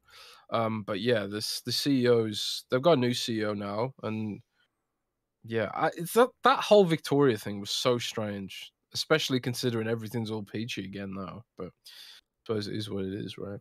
Yeah. All right. So, next up, I mean, I don't know if they'll buy them. I mean, it might be a little tough for Microsoft to buy a publisher soon after buying ABK. Maybe they can continue doing partnerships, but we'll see. Battered Hadcock says, you're still going to write an article on hardware issues on Xbox, right, Jez? The unplayable eARC latency on Dolby and Dolby Atmos is driving me to consider the last resort third-party on PlayStation 5, which doesn't have that issue. Tons have it across multitude of TVs and soundbars, including John Linneman, it seems. Is this a Dolby Atmos issue? Yes. I mean, he says Dolby and Dolby Atmos. Unplayable eARC latency or something. eARC latency. Yeah, I don't know much about this. I haven't had a chance to investigate it much yet. I will start trying to look into it soon. I was looking at the storage thing recently as my battle, you know. Because I do this. I sort of like, I choose a battle and then I run with it. So like my next battle that I want to look at is that Arabic gamers in the Middle East across like the Emirates and Saudi Arabia and stuff, they are campaigning to get Starfield localized in Arabic. So I'm going to cover that again as part of my localization crusade, which I've been, crusading about localization for years now. But yeah, like the next crusade that I'll go on is this Dolby thing, because I have had a load of messages about it, and I will look into it, and hopefully we can get an answer for you guys about what's going on. So Indeed. He also says, what are the chances of another Wolfenstein game? Must be time for third in the main series. I mean, we've talked about that quite a bit. We all thought it was going to happen at one point. Like it was just like an unannounced game that was just waiting to be revealed and nothing. And then they got the announcement Machine Games was working on Indiana Jones, and it sort of seemed like what happened was maybe they were working on Wolfenstein 3. Even Pete Hines said that they were. And they got the Indiana Jones deal, and they just put Wolfenstein 3 on the back burner, and to do Indiana Jones. So maybe we get a Wolfenstein 3 after Indiana Jones. At least that's my line of thinking at this point. Yeah, I think like there has to be a new Wolfenstein. Yeah, like, the franchise is super good. So. CJ, he says, hey gents, my question this week is, do either of you religiously collect Microsoft reward points? It has become a daily, weekly ritual to do the sets. Currently for Bing tasks, I'm on 226 days straight, and for the Xbox Quest, I'm on a 54-week streak. Just wondering if either of you also did the tasks. Jez, do you do anything with Bing, the Bing and the reward points and stuff? I do, yeah. I use Bing as my default search engine, and on my phone and on my PC, and the points just rack up. And what I tend to spend them on, Rand, which will probably come as no surprise to you, is Overwatch points. Oh yeah, I guess so. You can convert Microsoft rewards directly into Overwatch points, and that's how I've been buying the Battle Pass. So like if you use Bing, you don't have to. Overwatch is truly free to play. you don't even have to buy any of the microtransactions. So, but you can convert the points into charitable donations. You can convert the points into vouchers for various stores. Microsoft Store sweepstakes, included. A lot of sweepstakes. I use mine. And, Game Pass. I use mine to get Microsoft Xbox money. I'll get enough, and then I'll cash out and get like a $25 gift card. But I don't do the searching on Bing, and I really don't also focus on the quests for Xbox, like Game Pass stuff. If I get them, great. If I don't, whatever. Yeah, I don't go hardcore on it. Seriously, just use Bing, and then Bing's enough by itself. And like, I know people laugh about Bing and saying, "Oh, Bing's not as good as Google," but for 99% of just regular searches, Bing will give you the same results as Google anyway.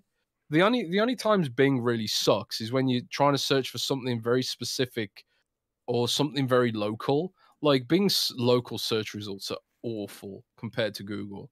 But that's it, basically. Like if you search for general anything, like it's fine, you know. And plus it's got a nice picture every day. Nice picture every day. Yeah, if you go to bing.com, there's a new photograph there every day. It's pretty.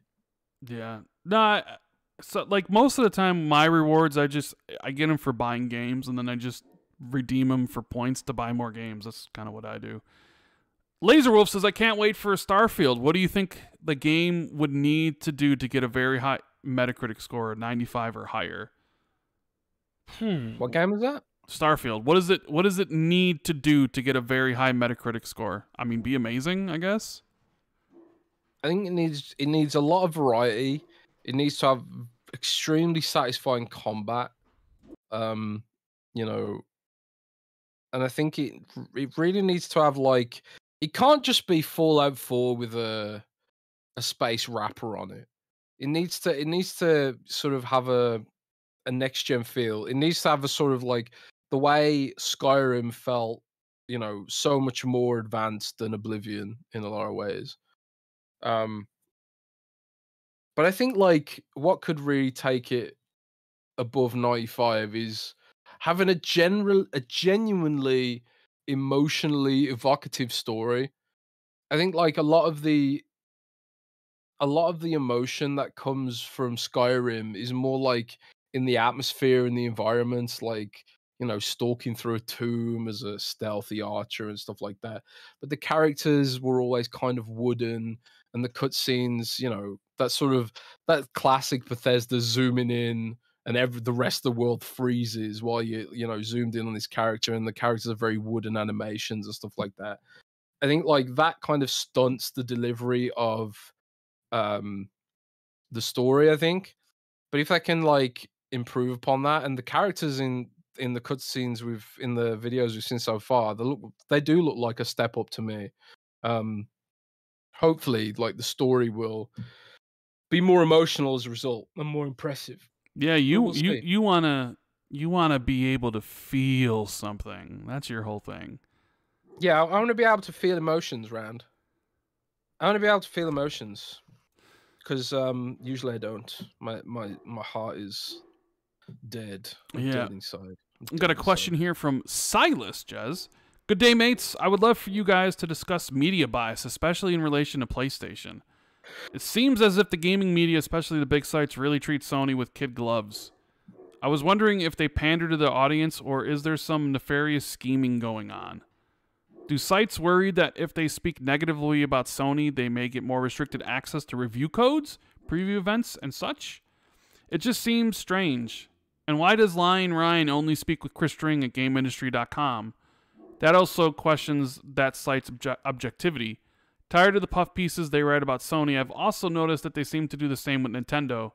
For example, there's been outrage over the whole JK and Hogwarts Legacy stuff, but when the Saudis PIF is growing their investment in Nintendo, it's not even a blip on the radar. Well, Jez, you've talked about like this review code stuff, right? Well, I'll say now, right? If there is a conspiracy, and if the media is really actually afraid that Sony will blacklist them for criticizing them, I will say that I am literally not blacklisted by Sony. You know, and you know, I'm someone who people consider to be Sony's most arch nemesis for some reason. I don't know. Because I dare criticize Sony, you know. But even I'm not blacklisted by Sony, and you know, I speak to Sony PR all the time, especially since they're pushing on PC, right? And we're Windows Central. I wrote Days Gone for Windows Central. That code was provided by Sony. I reviewed Final Fantasy VII Remake. on PlayStation 4 Pro. So yeah. So I don't think outlets are afraid of Sony blacklisting them, and I don't think they want to suck up to Sony. I think the fact of the matter is just like in real life, most people prefer PlayStation, and that probably comes across in some of the, you know, thought processes of some of the writers, you know. Like I see things through the lens of, you know, being a fan of Microsoft and fan of Xbox, you know.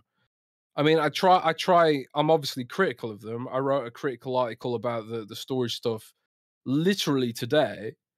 Um, you know, but I'll give Microsoft props where it's due, right? And I think that's human and normal, you know.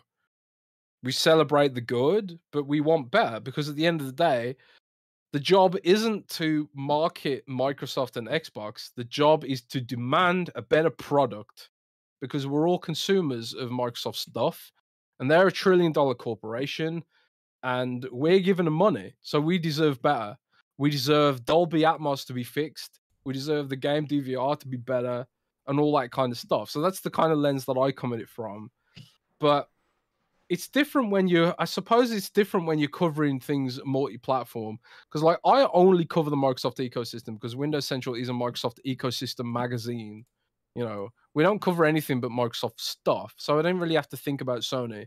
But if you are a multi-platform journalist and you're covering all the different platforms, I suppose it's a little bit harder to you know, claim that you aren't in favor of one console if your coverage kind of seems to be reflect otherwise. I don't know.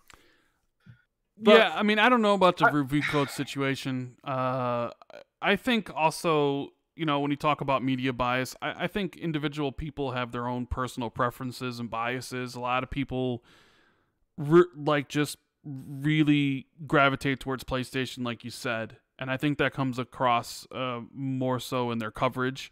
I also think a lot of sites will, I don't know if pander's the right word, but obviously everything you do is going to be geared towards getting clicks.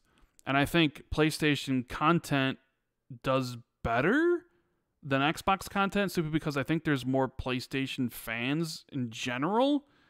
So you'd focus on that more than Xbox related stuff. Like Xbox is, I'm not saying it's like a niche, but it's definitely not as widespread as I mean, PlayStation has dominated the gaming industry for years now and generations, and I think that's apparent in the coverage. I mean, even look at the review situation. Like, you look at Wolong Dynasty or Atomic Heart, games that had Xbox marketing because it was Game Pass.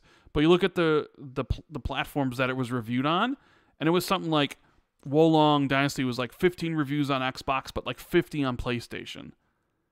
It's just that for a lot of reviewers, a lot of websites, PlayStation is what they play on, and that's what they kind of gravitate towards. And that's the coverage they make. I don't know anything about review code situations. I mean, you always hear that like, oh, you know, maybe if you're IGN, you can say whatever because Sony's not going to cut you off. But maybe if you're, you know, a smaller channel or a smaller website and you really say something bad, maybe that Sony could be like, you know, we're not going to give you any stuff. I don't know really how that stuff plays out. And Jim Ryan speaking to Chris String at GameIndustry.com is because people really respect GameIndustry.com or GI Biz. It has a lot of penetration in the market. I don't think it's because Jim Ryan is like buddy. Penetration. You know what? Penetration. Yeah, I'm just saying. Like, I think it's just like it's not so much that they're buddies. It's just like they have, you know, their website is read by a lot of people in the industry. And it's like they want to get their message across, so they go to them. It'd be why, like, you know, Phil Spencer does interviews with IGN or what have you. They just kind of go where they feel their message is going to be heard the most or received well the most, you know? Yeah, but thank you for the question, Silas. Mikey Rivers says, Jez, hear me out. After the ABK deal, we need a game that was meant just for Phil. Who are we picking to develop the StarCraft Vampire Survivors spinoff? Oh man, I'll do it myself. I reckon I could do that in Unity. I probably know just enough. to make a Vampire Survivors ripoff. I need someone else to do the art though, I think. Yeah. Achievement says, with smaller publishers like Devolver, Nacon, and Paradox seeing Xbox as a must-have platform due to the possibility of Game Pass checks, do you think as Game Pass grows, we will see a similar approach taken from bigger publishers? And he asked this before Exoprimal was announced for Game Pass. I don't know. I sort of think bigger publishers are still going to avoid putting their premium games on Game Pass. I still think that's... I think Exoprimal is more of a situation where Capcom's not too sure about that game. It seems like that maybe is the Outriders situation of 2023. They're like, all right, well, we'll take the check from Xbox, and maybe Exoprimal can have a player base. I just don't really see a situation where the bigger ones are suddenly now going to, start putting their stuff day one on Game Pass. I mean, I think they will as like back catalog things in 6 months, 1 year later, but not day one. Andrew McGregor says, what do you think of Ryan McCaffrey's thoughts that we will get Starfield in September, Forza October, and Stalker 2 in November? Ooh, I like that. What do you think? Stalker 2 November? What about Hellblade December? What about Starfield September, Forza October, Hellblade November, Stalker 2 December? There you go. Yeah. I think that could work. And then StarCraft 3 January. You wish. Scruffy Man says, hey, Rand and Jez, happy to be part of the XB2 crew. What would you say that each of your comforts food and or drink are? It's hard to deny a good Coke Zero for me and a pepperoni pizza. Thanks. Well, I love pasta. Anything. Pasta. I just love pasta. Okay. Yeah, pasta's my favorite food. Probably. I mean, pizza's my comfort food. Lasagna, spaghetti, macaroni. Yeah. I love pizza. Tortellini. I love pasta. I kind of missing pizza right now. That's my comfort food. As for drink, milk. I mean, I've been drinking Propel, and I've been drinking that for a while now, and I love it. But like, there's just something nice about a nice, cold, refreshing Mountain Dew or Mountain Dew Code Red. What about that new drink from that guy? What's his name? Logan Paul? Yes. Prime or whatever it's called? Yeah. Have you tried that? I've not, no. That dude, like, it's a big problem in Britain, that drink. Is it? Because all the school kids are like breaking into grocery shops and petrol stations or gas stations to steal the Prime drinks, bro. It's crazy. Is that happening in America? I haven't heard anything about it. No. Yeah. It's school kids are going crazy for it here. It's wild, man. It's wild. But yeah, I don't know, man. I really like milk. That's my favorite. Interesting. Comfort, I didn't think milk would be your answer, but okay. Elijah Vasquez says, I gotta ask both of you, which video game antagonist is your favorite of all time? Video game antagonist of all time, Jez. Who do you think? I don't know, actually. I mean, Saren, Mass Effect, like the combo of Saren and Sovereign for Mass Effect 1. I really like there's a bunch of Warcraft antagonists I like. I knew it would be something Warcraft related. Gul'dan's badass from Warcraft 3. Basically all the Burning Legion from Warcraft 3.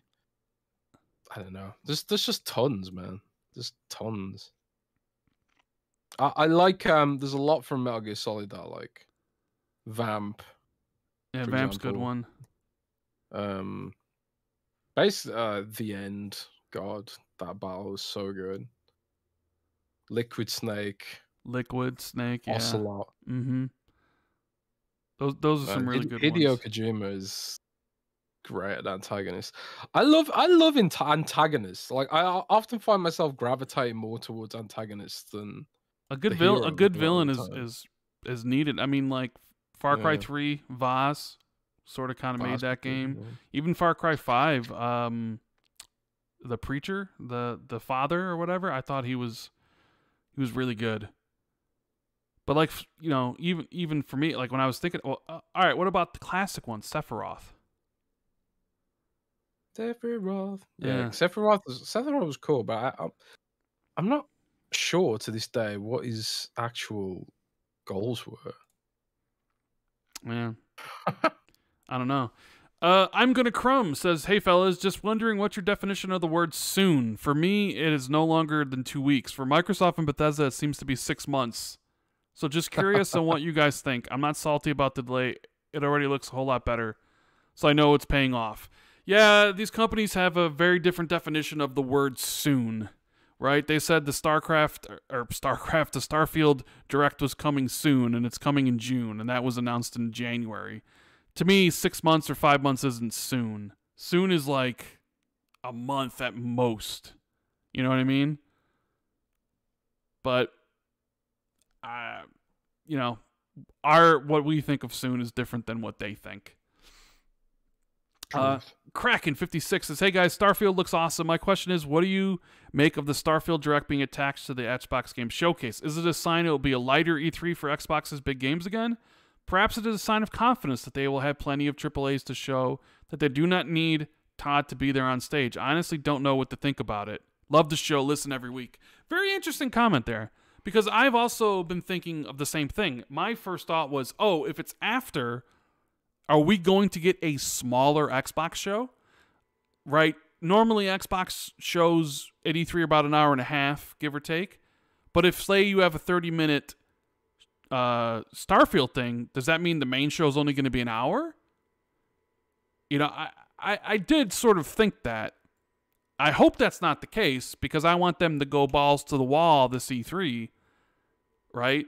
So, in my mind, it's more like they're going to go big at E3. They're going to do an hour and a half show, all this great stuff, and they're not even going to talk about Starfield, because Starfield's going to have its own thing right after that's going to run for 30 minutes.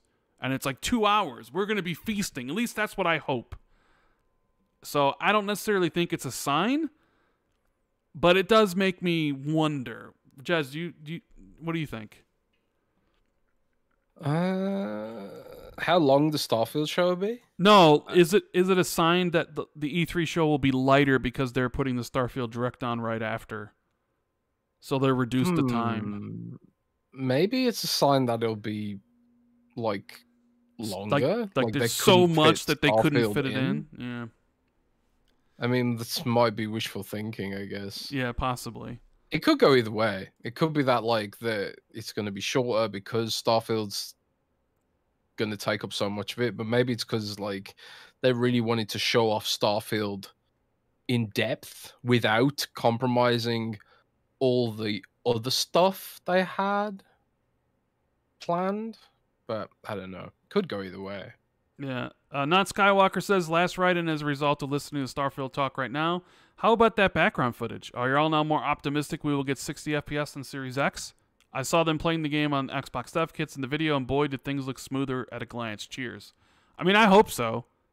I hope we have a performance mode. It'd be great if one of the reasons they delayed it was to, you know, including polishing the game, but also providing a performance mode. You know, I guess I'm more optimistic now that it might have a performance mode, because before I was like, it'll be 30. But yeah, some of the stuff we saw did seem pretty smooth, so we'll have to wait and see. Byquif Froman 14 says, "Happy Friday. I just saw a clip of Colin Moriarty talking about Xbox and how we haven't seen anything come out from Xbox Studios.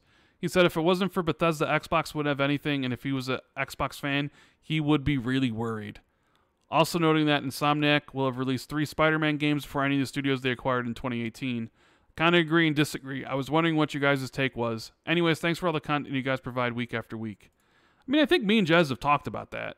About, like, we literally have said, man, it would look really, really sparse without Bethesda, wouldn't it? Yeah, I mean, there's no doubt about it. Xbox Game Studios is not delivering yet, you know. Matt Booty's, you know, all the stuff that under Matt Booty, like, we haven't seen anything really. We've seen a bunch of CGI, and that's it. And if it wasn't, Colin's right, you know. Frankly, if it wasn't for Bethesda, Xbox would be in a much worse position right now. But that's why they bought Bethesda. You know, it's like it's not a gotcha to say that, like, Yeah. you know, it's not a gotcha to say, oh well, if it wasn't for Bethesda, but it's like, yeah, that's why they bought Bethesda. You know, they knew they needed stuff, and that kind of shows the commitment they had.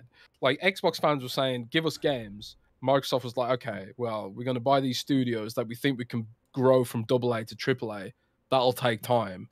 In the interim, let's buy some AAA studios that are already ready. Bethesda, let's buy Bethesda.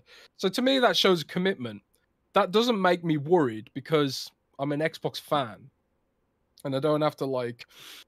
And like, as an Xbox fan, to me, that shows that Microsoft is committed. It doesn't make me worried. It makes me the opposite of worried that Microsoft identified a problem and then offset it by buying Bethesda. You know. The only thing that I would say is that I'm disappointed in the way that Xbox Game Studios has been handled, you know. Well, Brandon says with regards to the games that I'm interested in, because let's not pretend that Xbox Game Studios has delivered nothing, because we've had really good Forza games almost non-stop. We've had, like, the Coalition's delivered a lot of quality games. We've had stuff like Flight Simulator, and World's Edge has revived Age of Empires, you know, credibly, which is incredibly hard to do. Let's not downplay that stuff. But a lot of the games that I am interested in, like State of Decay 3, we haven't seen anything from that. You know, and we haven't seen anything from Compulsion. Well, yeah, it seems to be more of like the acquired studios from 2018, because he mentions Insomniac, and it's like they acquired those studios. A lot of them had projects that they were still working on before they could fully transition. Microsoft was honoring their contracts and stuff. They ran in. But this is the thing, right? This is the thing. The studios they acquired were AA studios. Like, In Exile, Wasteland 3 is kind of like a AA game, kind of.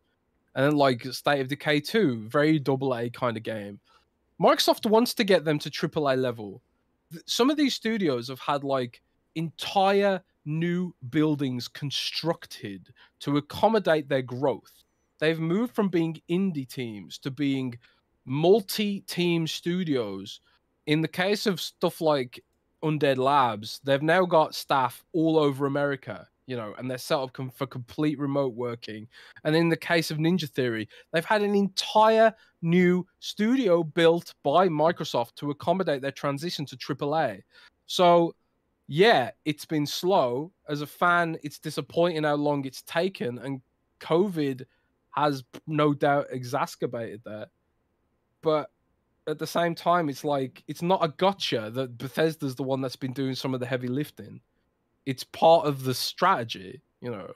Indeed. So, yeah, I mean, I get what he's saying, but at the same time, it's like, I see it from the other direction. I'm not worried. I'm encouraged by it, you know. So, yeah. And also, my backlog's endless. I'm Yeah. not sitting here thinking like, oh God, what have I got to play right now? You know, I'm thinking, God, I got too much shit to play, man.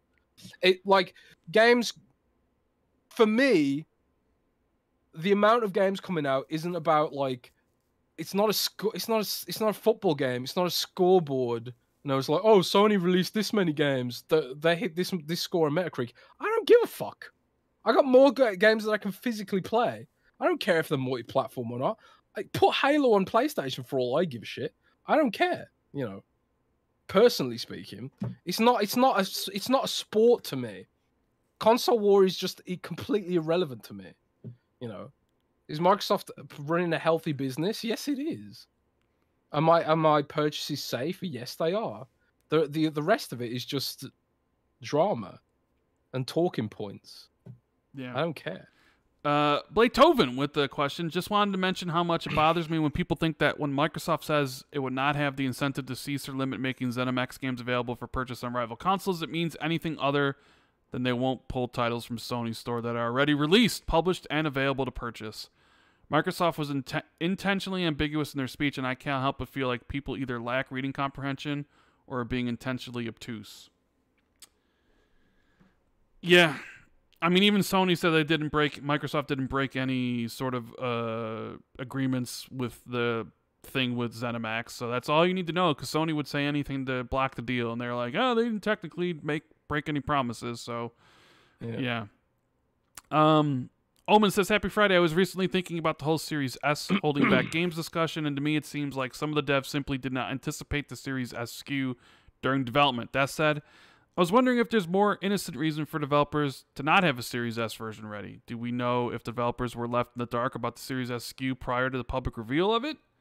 I could just imagine devs hearing of the specs of the PS5 and Series X well ahead of time, and then being blindsided by the Series S announcement, and then being forced to adjust their game after they've already set their minimum spec to the Xbox PS5 level. I mean,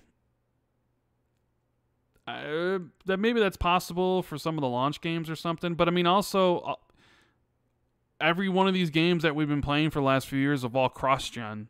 And PS4 and Xbox One all are lower spec than the Series S. So I don't know if it had any impact on that, because everybody was doing cross-gen stuff, and by now everybody knows about it. They know the requirements. And yeah, I mean, I don't know. I think scaling technology is getting better too. I mean, you can go and look at the Resident Evil 4 remake demo, and there's a lot of gameplay. There's a lot of graphics tweaks you can do. Like you can run ray tracing while in performance mode, or turn it off, or have it in quality mode. Devs are increasingly like looking at letting people tailor their experience on the console, and being like, yeah, well, you can run it at 60 frames in performance mode, but you can sacrifice maybe 15 frames to include ray tracing if you fancy doing it. I think as we get further into the gen, the tools will improve and optimizations will be made on the box and that kind of stuff. And we'll see games scale better than they have done historically. But yeah, it's just takes time. Like if you look at a game that, because the Xbox 360 architecture barely changed from like the Xbox 360 arcade all the way through to the Xbox 360S or whatever they called it. It changed a little bit, but not in huge amounts. And the delta in game quality from when the 360 launched to the end of the gen is like massive. Like if you look at a game like Dead Rising 1 and then like go and look at Halo 4, it's like it's orders of magnitude. It's like night and day difference. And that's how it used to be, across the gen. Things just gradually improved, and it was the same with the Xbox One. It'd be the same with the Series X and S. But yeah, just shit takes time. Parker Petrov basically wrote a novel. So oh dear. He says, my question is simple: why do fans, detractors, and the media have a double standard with Xbox? The Starfield release date once again brought up everyone discussing how Xbox manages their gaming portfolio, as you have a large contingent of people who are saying Xbox told us 12 months and they lied to us. However, to me, it seems like just another example of fans and in some cases the media moving the goalposts. As let's take Top Gun Maverick, for example. That was delayed 2 years. It was done. It was promised to us, and then they delayed it. It didn't, for the most part, have people screaming they were lied to. We were promised this movie, and now we have to wait. Movies get announced and dates pushed back and changed all the time. Never once do we have the outlets and people saying they were lied to. God of War was announced basically as a PS5 launch title and delayed. No one said anything about Horizon Forbidden West being delayed. Gran Turismo 5 or 7 delayed, nothing said. You don't have mobs of people in videos saying it was promised this game this year or this date for any of those titles, and those are just recent examples. I have hundreds more examples I could list.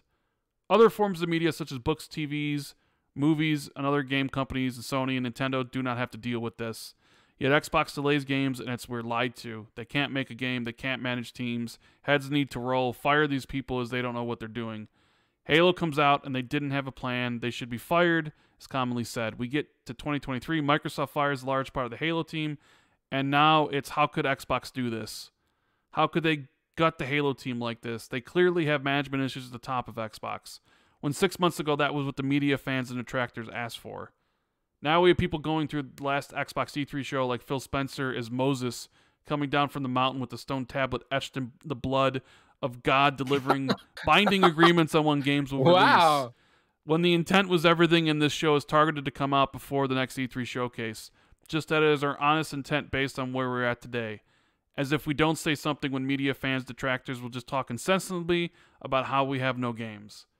As the media fans, detractors also say you don't need to crunch to get us games, you don't need to skip the holidays and family events, we are willing to wait. But then, when they actually have to wait, it's what's taking so long. Are you inept or can you not just build a game? It's been 3 years. Why have we heard nothing? While also ignoring reports from people like Jason Schreier who say an average game development time is now 6 years, and it hasn't even been 6 years since Microsoft bought all these studios.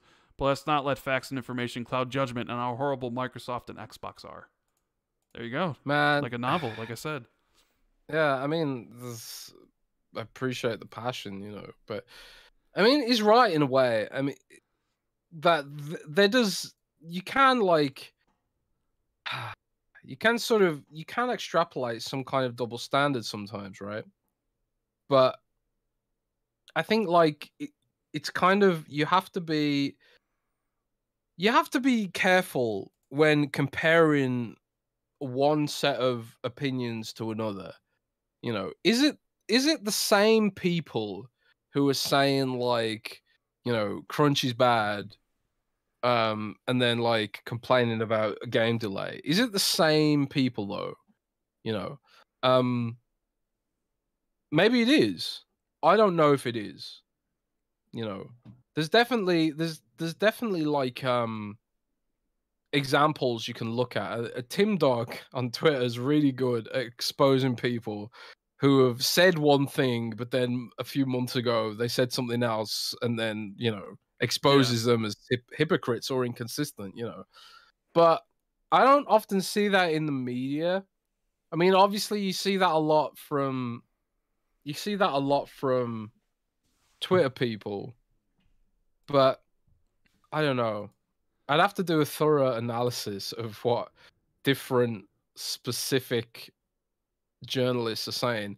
But in my estimate, journalists try very hard to be consistent because they know that everyone's reading their shit and everyone's looking at them. I know I do. I try to stay as consistent as possible because I know everyone's going over things with a magnifying glass, you know. And I know other journalists feel the same way as well.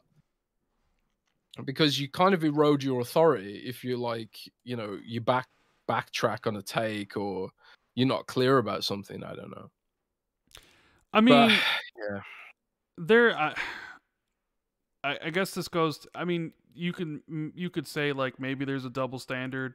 I mean, people were I mean, I don't know if they were upset, but God of War, the Horizon, the Gran Turismo delays, you know, versus the Xbox stuff. I think this is a common sentiment that PlayStation's delivered, and people feel that regardless of the delays, PlayStation is going to deliver the goods.